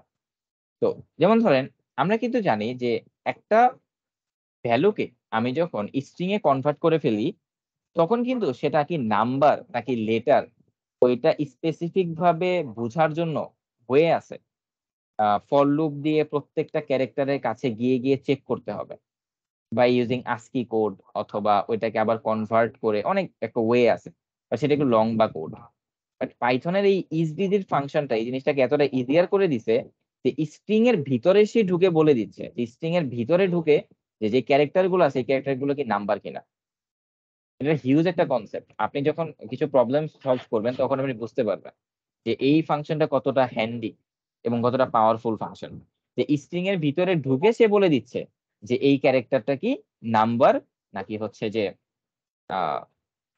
লেটার এটা বলে দিচ্ছে। বলতে পারতেছে যে এই ভ্যারিয়েবলের মধ্যে সবগুলো যে ক্যারেক্টার গুলো আছে প্রত্যেকটা ক্যারেক্টার কি নাম্বার নাকি অন্য কিছু আছে। সাপোজ আমি এখানে ওই একটা হ্যাশ দিয়ে দিলাম, তাহলে এখন কি হবে?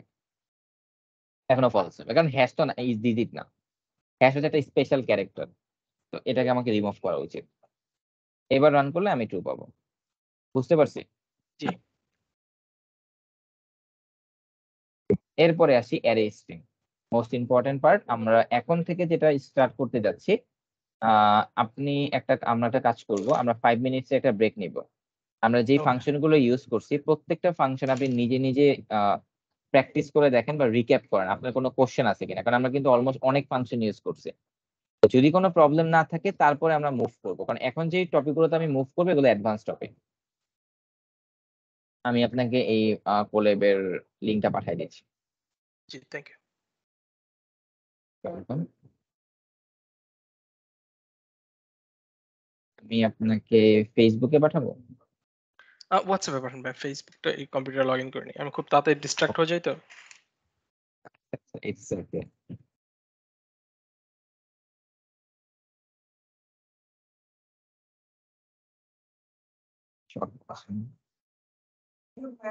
ওকে, 1 মিনিট।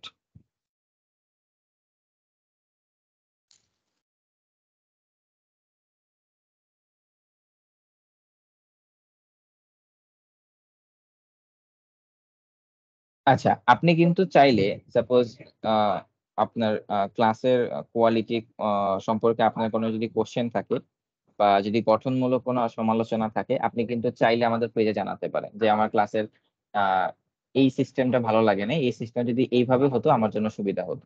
আপনি কিন্তু জানাতে পারেন। আচ্ছা, ঠিক আছে।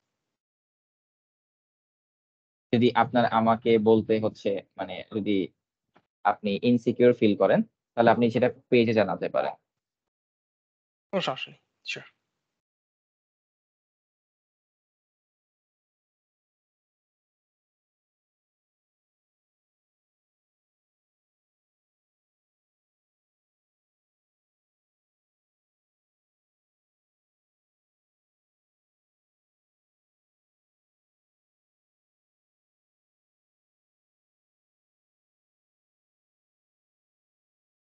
লগ ইন হতে তো সময় নিচ্ছে কেন?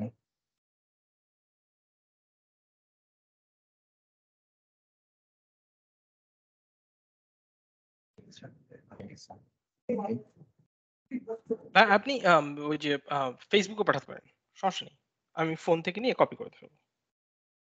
Thank you. কারণ আমার কেন জানি লগ ইন হচ্ছে না।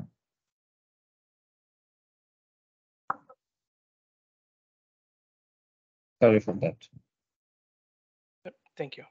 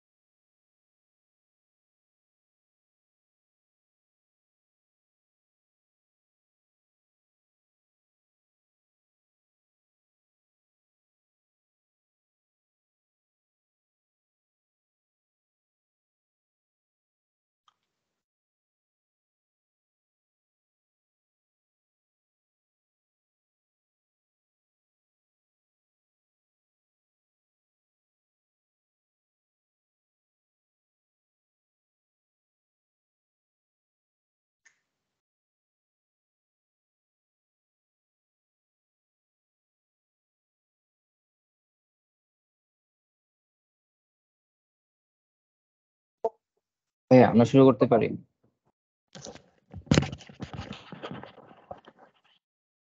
জি ভাই। তো আমরা হচ্ছে এখন যে কনসেপ্টটা নিয়ে আলোচনা করব যে অ্যারে অফ স্ট্রিং।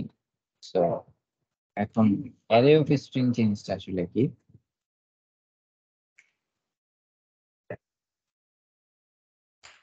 বিকজ কিন্তু একটা স্লাইড নেই।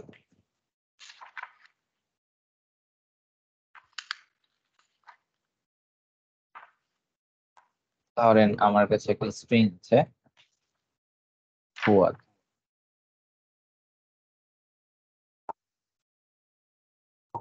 ফুয়াদ।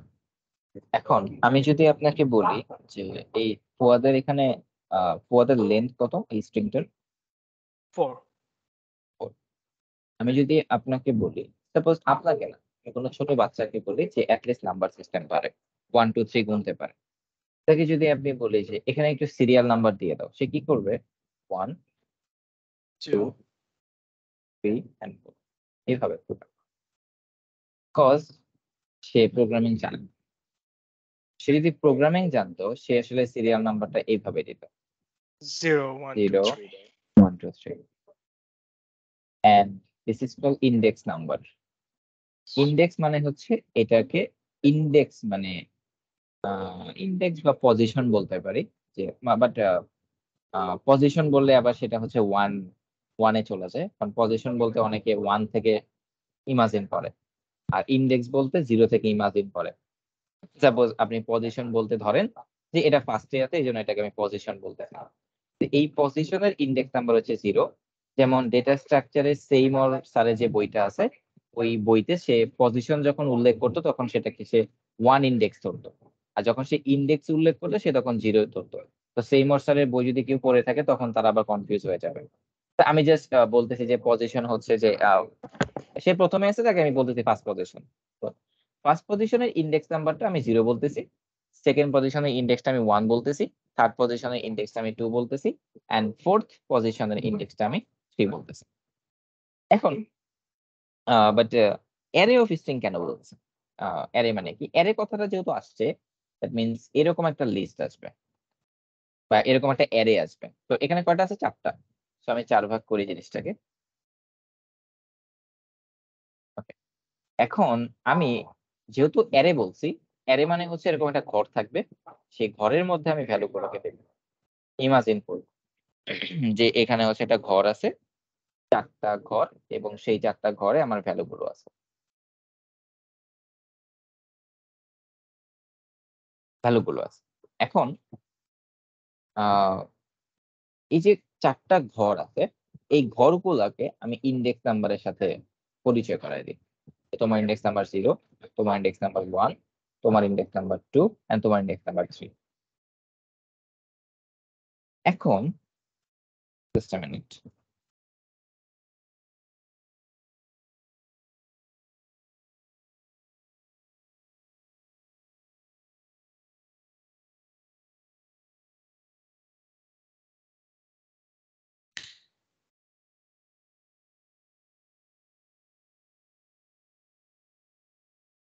যেটা বলতেছিলাম 0 1 2 3।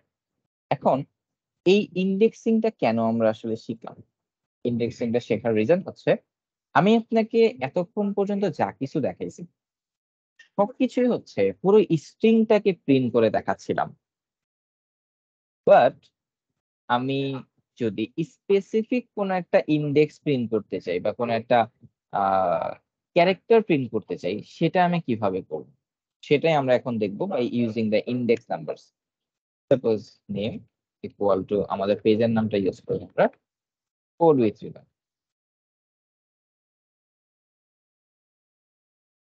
এখন আমি যদি এই ইটা প্রিন্ট করতে চাই, তাহলে আমি কিভাবে প্রিন্ট করব?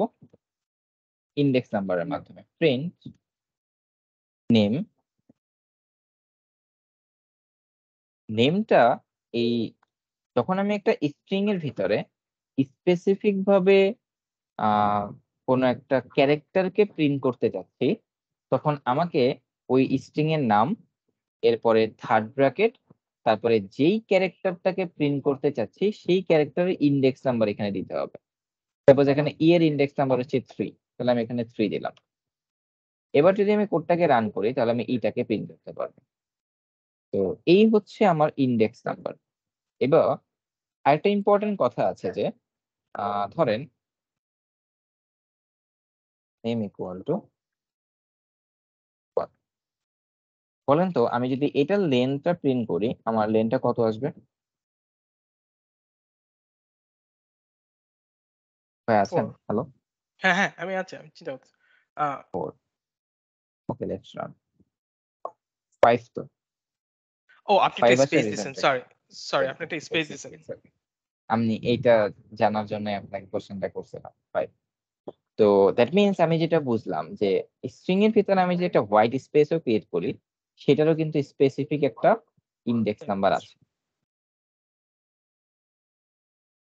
এখন নেক্সট টপিকটা হচ্ছে চেক স্ট্রিং। চেক স্ট্রিং জিনিসটা কি? ধরেন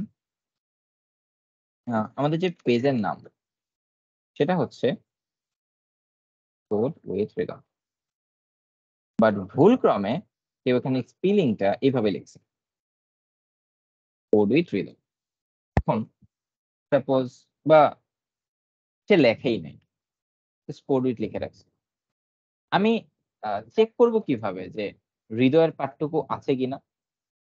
এখন এটা চেক করতে গেলে যদি আমি কোনো অ্যালগোরিদম ইউজ করি, সাপোজ বাইনারি সার্চ ইউজ করতে পারি, হাই লেভেলের জিনিসপত্র ইউজ করতে পারি, বাট এরকম ছোট একটা কাজে ছোট একটা ইন্ডেক্সিং এর জন্য বাইনারি সার্চ ইউজ করার কোনো প্রশ্নই ওঠে না। তো পাইথনের একটা সিম্পল জিনিস আছে, সেটা আমরা ইউজ করতে পারি। ভাইয়া, আমি জাস্ট আপনার কাছ থেকে 1 মিনিট নিচ্ছি। সমস্যা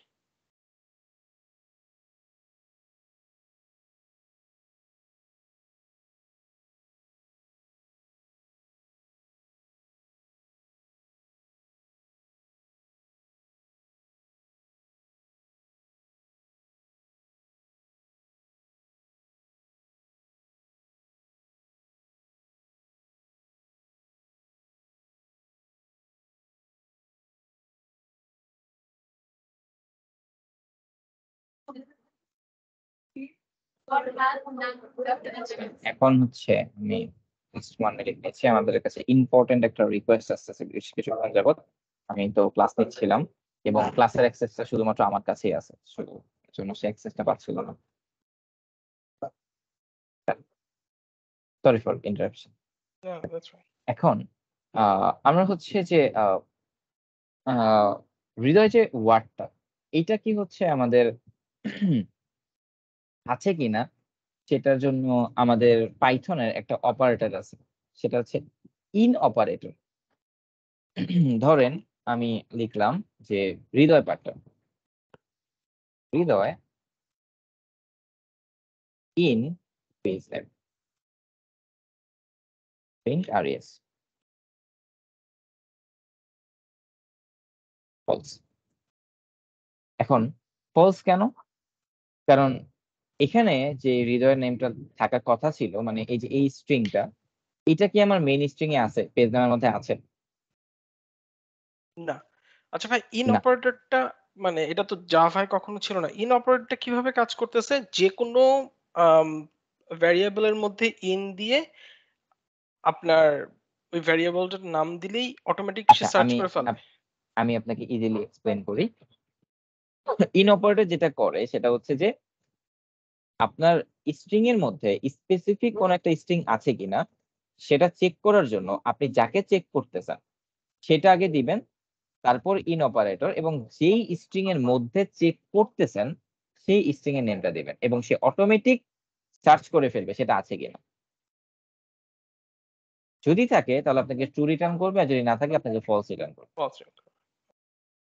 মানে আমি যখন সি প্লাস প্লাস থেকে পাইথনে মুভ হলাম বা পাইথন শিখলাম, এই কিছু কিছু স্পেসিফিক জিনিস জানার পরে আমি জাস্ট অবাক হয়ে গেছিলাম যে এতটা হ্যান্ডি ভাবে ইউজ করা যায়। তো এই হচ্ছে জিনিস।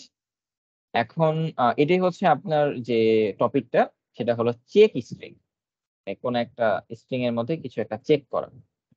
এবার হচ্ছে রিমুভ হোয়াইট স্পেস। তো রিমুভ হোয়াইট স্পেস বলতে যে সাপোজ আপনার একটা স্ট্রিং আছে, এখন ইউজার কি করলো, শেষে কিছু স্পেস দিল এবং আগে কিছু স্পেস দিল, এবং এই স্পেস সহকারে আমি যদি হচ্ছে এটার লেন্থটা প্রিন্ট করি, লেন অফ নেম, তাহলে দেখেন এটা লেন কত আসে, 25। বাট আমি তো চাচ্ছি যে লেন্থটা শুধুমাত্র মানে স্ট্রিংটা অনলি, মানে এর আগে কোনো হোয়াইট স্পেস থাকবে না, এর পরেও কোনো হোয়াইট স্পেস থাকবে না, ঠিক আছে? এখন এটা করার জন্য আমি একটু গুগলে সার্চ করি, how to remove starting and ending white space R blank space. White space.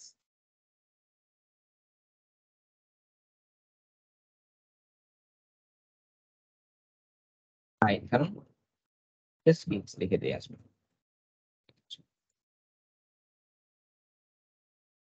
ওকে, ফাংশনটার নাম হচ্ছে যে খুব সিম্পল একটা ফাংশন আছে, সেটা হচ্ছে রিপ্লেস, না এটা করার জন্য রিপ্লেস ইউজ করা যায়।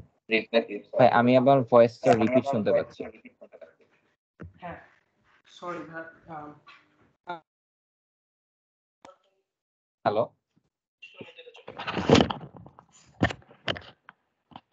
ভাই শুনতে পাচ্ছেন? হ্যাঁ হ্যাঁ, আমি এখন শুনতে পাচ্ছি। হ্যাঁ মানে আমি বুঝে আমি ভুল করে পা দিয়ে ওই পাওয়ার বাটন ভুল করে চাপ দেওয়ার কারণে আমার ইয়াটা চলে গেছে, স্ক্রিনটা চলে আচ্ছা গেছে, তো লাউড স্পিকার থেকে সাউন্ড হচ্ছিল। আচ্ছা আচ্ছা আচ্ছা। এখন সবকিছু ঠিক আছে। হ্যাঁ এখন সবকিছু ঠিক আছে। হোয়াইট স্পেসের জন্য এখানে অনেক কিছু ইউজ, বাট একটা ছোট্ট ফাংশন আছে, আমার ফাংশনটার নাম মনে আসতেছে না, আমি ইউজ করছিলাম কি, hello world replace. Okay, let's go, reduce, translate, split, join, replace, high লেভেলের ফাংশন শুধুমাত্র। আচ্ছা, strip function, remove leading and trailing spaces using the strip method. Okay, let's go for strip. স্ট্রিপের article এখানে আছে।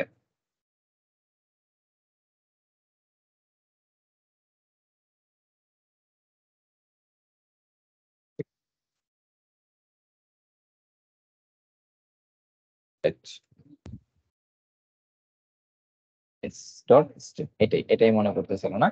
Suppose আমি যদি এখন আচ্ছা, লেন্থের পরেরই ধরেন res equal to name dot strip strip, এই ফাংশনটা যদি ইউজ করার পরে আমি যদি হচ্ছে res টাকে প্রিন্ট করি, তাহলে আপনি দেখবেন যে এর আগের যে স্পেস গুলা ছিল দেখেন একটাও নাই। আমি যদি এটার লেন্থটা চেক করি তাহলে দেখবেন লেন্থ অনেক ছোট হয়ে গেছে, মানে 4 হয়ে গেছে আর কি।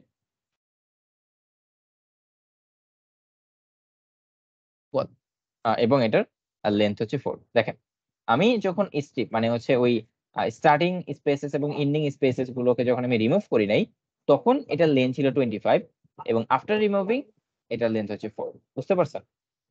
জি। ওকে, তো এটার জন্য আমরা স্ট্রিপ ফাংশন ইউজ করবো। তো রিমুভ হোয়াইট স্পেসেস, এটার জন্য আমি strip strip function, and then হচ্ছে রিপ্লেস স্ট্রিং। তো রিপ্লেস আমরা করতে পারি, সাপোজ ধরেন আমাদের পেজ নেমটা আমি এখানে নিয়ে আসি, তো কেউ ভুলবশত এখানে কোড উইথ হৃদয় না দিয়ে কোড উইথ ফুয়াদ দিয়ে দিয়েছে। এখন বাট আমাদের অ্যাকচুয়াল পেজ নেম তো কোড উইথ হৃদয়, রাইট? জি। তো এখন আমাকে কি করতে হবে, রিপ্লেস ফাংশনটা ইউজ করতে হবে। তো এখন রিপ্লেস ফাংশনের সিনট্যাক্সটা কি আসলে? আমি যদি এখানে রিপ্লেস ইন পাইথন, আগে আমাদের সিনট্যাক্সটা দেখতে হবে, কারণ এটা সিনট্যাক্সে বেশ কিছু জিনিস আছে। তো রিপ্লেস স্ট্রিং এর সিনট্যাক্সটা হচ্ছে যে প্রথমে এখানে আমি যাকে রিপ্লেস করব সেই স্ট্রিংটা দিতে হবে, তারপরে হচ্ছে ডট অপারেটর, এরপর হচ্ছে রিপ্লেস ফাংশনের নাম এবং ওল্ড মানে হচ্ছে আমি যাকে রিপ্লেস করতে চাচ্ছি, দ্যাট মিন্স আমাদের ক্ষেত্রে নেম। এবং তারপরে কি আছে, তারপরে আছে হচ্ছে নিউ মানে হচ্ছে আমি যেই ওয়ার্ডটাকে চেঞ্জ করতে চাচ্ছি, মানে যেই স্ট্রিংটাকে আমি লিখতে চাচ্ছি। এই যে old substring you want to replace, new substring which would replace the old string, যেটা হচ্ছে নিউ ওই ওল্ড স্ট্রিংটাকে রিপ্লেস করে ফেলবে। এন্ড কাউন্ট আমরা একটু পরে আসি, কাউন্ট আমি পরে বলবো যে কাউন্টের মিনিং এখানে কি বোঝানো হয়েছে। সাপোজ আমি হচ্ছে যেটা করতে চাচ্ছি যে এখানে res equal to name dot replace. এখন আমি রিপ্লেস ফাংশনের মধ্যে কি দিতে হবে, ওল্ড।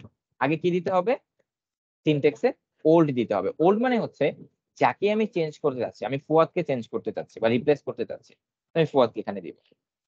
দেওয়ার পর এরপর হচ্ছে নিউ মানে হচ্ছে আমি ফুয়াদকে চেঞ্জ করে এখানে কি দেখতে চাচ্ছি বা কি বসাতে চাচ্ছি সেটা। তো সেটা হচ্ছে আমি হৃদয়। হৃদয়। এবার আমি প্রিন্টটাকে আরএসটাকে প্রিন্ট করি, তো আমি আমার এক্সাক্ট রেজাল্ট দেখতে পাবো কোড উইথ এরর। এবার আসি কাউন্ট দিয়ে কি বোঝানো হয়েছে। কাউন্ট হচ্ছে সাপোজ ধরেন আহ আপনার কাছে ধরেন একটা অ্যাসে আছে, ওই অ্যাসেটার মধ্যে বেশ কিছু ওয়ার্ড আছে, যে ওয়ার্ড গুলো হচ্ছে বারবার রিপিট হচ্ছে। তো আমরা এরকম একটা অ্যাসে তৈরি করি আগে।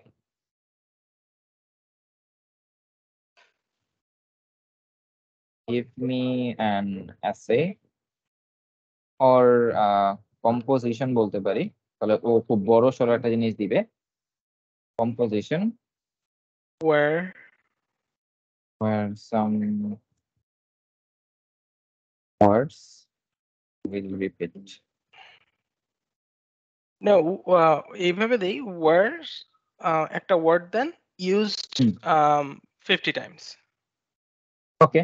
সামের আপনি where সামটা ইনভার্টেড কমার মধ্যে দিতে পারেন, যে ওয়ার্ডটা দিবেন where code word used 50 times. Okay where would be 50 times.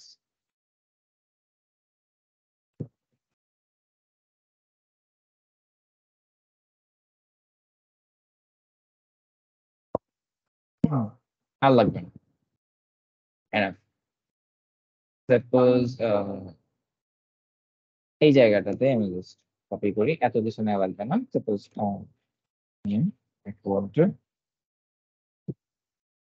অনেক বড় দিয়েছে। তো এখন এখানে ধরেন বেশ কিছু জায়গায় কোড অ্যাড করে দিই, কোড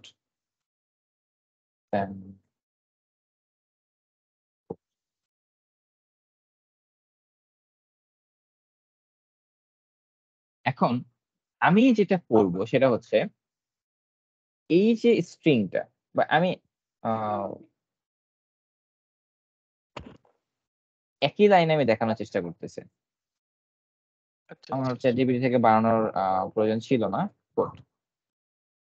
এখন এই যে একটা সেন্টেন্স, সাপোজ এটা ফুল একটা সেন্টেন্স আমি বলতে পারি। এখন এই সেন্টেন্স থেকে আমাদের কোডটা কতবার আছে, একবার, দুইবার, তিনবার, চারবার, পাঁচবার। তো আমি চাচ্ছি প্রথম যে কোডটা আছে, প্রথম দুইটা কোডকে চেঞ্জ করে অন্য কিছু দেখার। তো এই জন্য আমি হচ্ছে res equal to name dot replace, আমি কোডটাকে চেঞ্জ করব, কোডটাকে চেঞ্জ করে আমি হচ্ছে একটা হাইফেন দিয়ে দিই, হাইফেন। এন্ড প্রথম কয়টা কোডকে আমি চেঞ্জ করব, এইটা হচ্ছে কাউন্ট। যেমন প্রথম দুইটা কোডকে আমি চেঞ্জ করে দেব, তো আমি এখানে 2 ইউজ করব। এবার যদি আমি res-টাকে প্রিন্ট করি, তাহলে হচ্ছে আমি দেখতে পাবো, দেখেন প্রথম দুইটা কোডকে সে চেঞ্জ করে হাইফেন দিছে, পরের কোডগুলো কিন্তু সে সেম রাখছে। ক্লিয়ার? হ্যাঁ। ওকে ওকে। এখন এটা কি কাজে use করে? এটা হচ্ছে কি কাজে ইউজ করে, আমি এটা একটা প্রবলেম সলভ করছিলাম কোড ফোর্সেসে। প্রবলেমটার স্টেটমেন্ট মনে পড়তেছে না। সাপোজ যে এমন কোনো কোন একটা ওয়ার্ড এনভায়রনমেন্ট। আচ্ছা, হ্যাঁ, আমরা যদি ওই মানে এটাও হইতে পারে যে বারবার কোড ইউজ না করে কোডের জায়গায় শুধু ১ম টা বাদ দিয়ে পরেরটা দিতে ইটস একটা প্রোনাউন ইউজ করতেছেন যে আপনি বারবার কোড ইউজ করতেছেন না কিন্তু ওই ওয়ার্ডটার জায়গায় ইটস ইউজ করতেছেন। বা নামটার জায়গায় হি অথবা শি ইউজ করতেছেন। সেটাও হতে পারে। বাট স্পেসিফিক ভাবে প্রথম কোডটাকে আমি রেখে তারপরের কোডগুলোকে আমি করব, এটা আমি করতে পারবো না। আচ্ছা, কারণ আচ্ছা, আচ্ছা। এটা হচ্ছে প্রথমটা থেকে স্টার্ট করে। মানে ওকে। প্রথমটাকে আপনি মানে সেম রেখে তারপরে আপনি পরের কোডগুলোকে করবেন, এইটা করা যাবে না। এইটা ও মানে করা যাবে, এটা অন্য ওয়েতে করতে হবে। আচ্ছা, আচ্ছা, আচ্ছা। অন্য ওয়েতে করতে হবে। তো এই জন্য হচ্ছে যে আপনার ওই মানে এখানে মানে প্রবলেম তো ওইভাবে সাজানো যায় না। প্রবলেমের বিভিন্ন ক্রাইটেরিয়া থাকে। যে একটা প্রবলেম হতেই পারে যে এখন একটা স্পেসিফিক সাবস্ট্রিং কে আপনি চেঞ্জ করে এটা করতে হবে, এবং স্পেসিফিক সাবস্ট্রিং এখানে অনেকগুলো আছে। যেমন এখানে কোডের সাবস্ট্রিং হচ্ছে একটা, দুইটা, তিনটা, চারটা সাবস্ট্রিং হচ্ছে, মানে কোডের সাবস্ট্রিং এখানে চারটা। তো এখন প্রবলেমের ক্রাইটেরিয়া অনুযায়ী প্রথম দুইটা সাবস্ট্রিমকে চেঞ্জ করতে হবে আপনাকে, পরেগুলোকে চেঞ্জ করতে হবে না। তো সেই ক্ষেত্রে আমরা হচ্ছে এই কাউন্ট পার্টটা ইউজ করবো। আর যদি আমাদের এরকম কোনো ক্রাইটেরিয়া না থাকে তখন আমরা এই পার্টটা ইউজ করবো না। এই হচ্ছে জিনিস, মানে এটা ওকে। হচ্ছে অপশনাল পার্ট আর কি। তো এখন এর পরের যে পার্টটা আছে সেটা হচ্ছে স্প্লিট স্ট্রিং। এখন এই স্প্লিট স্ট্রিং এর পার্টটা আমরা হচ্ছে এই ক্লাসে আলোচনা করব না, কারণ এই স্প্লিট স্ট্রিং এর পার্টটা বেশ বড়।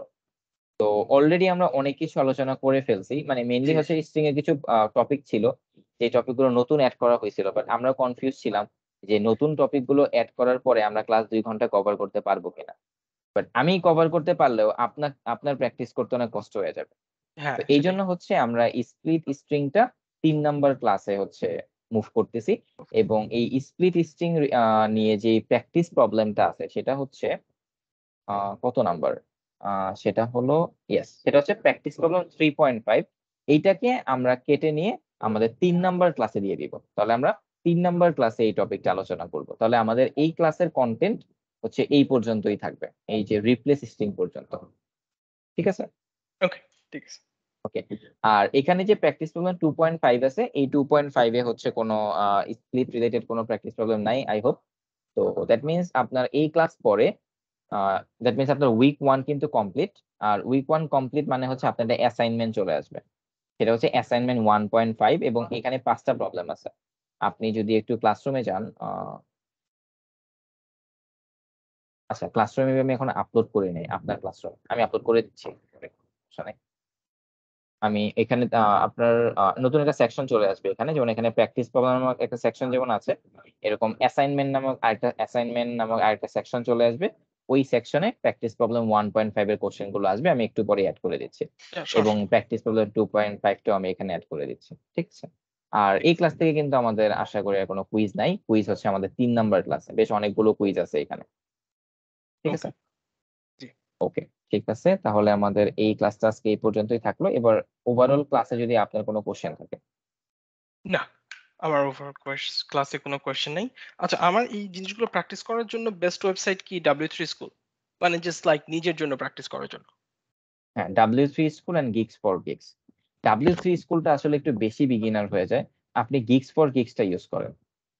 ওকে, গিগস ফর গিগসটা কেন ভালো, মানে গিগস ফর গিগস এর যে আর্টিকেল গুলো, এই আর্টিকেল গুলো কিন্তু সব ওদের আর্টিকেল না। মানে এখানে হচ্ছে বিভিন্ন পার্সনরা হচ্ছে আর্টিকেল লেখে, এবং যাদের আর্টিকেলটা সবচেয়ে ভালো হয়, রেটিং পায়, সেই আর্টিকেল গুলো এখানে জায়গা পায়। বাট W3 স্কুলে প্রত্যেকটা আর্টিকেল ওদের নিজের, মানে ওরা যাই দিচ্ছে, যেটা প্রোভাইড করতেছে আমাদেরকে সেটাই ইউজ করতে হচ্ছে। এই জন্য আচ্ছা, আচ্ছা। গিগস ফর গিগস এর আর্টিকেল গুলো পড়াটা আমার মতে হচ্ছে খুবই ভালো আর কি। যেহেতু এখানে হচ্ছে যারা আর্টিকেল পাবলিশ করে তারা খুবই কষ্ট করে, বা যতটুকু সহজে পারা যায় এখানে ওরা এক্সপ্লেন করা ট্রাই করে। ওকে, ওকে, তাহলে আপনি হচ্ছে, আমি আপনাকে বলবো, আমি এই ক্লাসে যতটুকু যেই টপিক গুলো এক্সপ্লেন করছি আপনি জাস্ট ওই টপিক গুলোই প্র্যাকটিস করেন। তাহলে দেখবেন আপনার প্রায় অনেকটা কভার হয়ে গেছে। কারণ ওকে। অ্যাডভান্স জিনিস আমি যেগুলো আলোচনা করছি সেগুলোর ভালো মতো প্র্যাকটিস করতে আপনার অনেক সময় লেগে যাবে। জি। ওকে, ঠিক আছে। তাহলে আমরা আজকের মতো উঠি এবং আমাদের দেখা হচ্ছে এবং নেক্সট উইকে। বাট এই লম্বা গ্যাপে ৫ দিনের গ্যাপে যদি কখনো আপনি কোনো প্রবলেমে পড়েন যে এই টপিকটা আপনি বুঝতেছেন না, আমাকে সাথে, সাথে WhatsApp এ নক দিতে পারবেন। ওকে। ওকে, ঠিক আছে। আসসালামু ওকে। আলাইকুম। আসসালামু আলাইকুম। আসসালাম। ওয়ালাইকুম আসসালাম।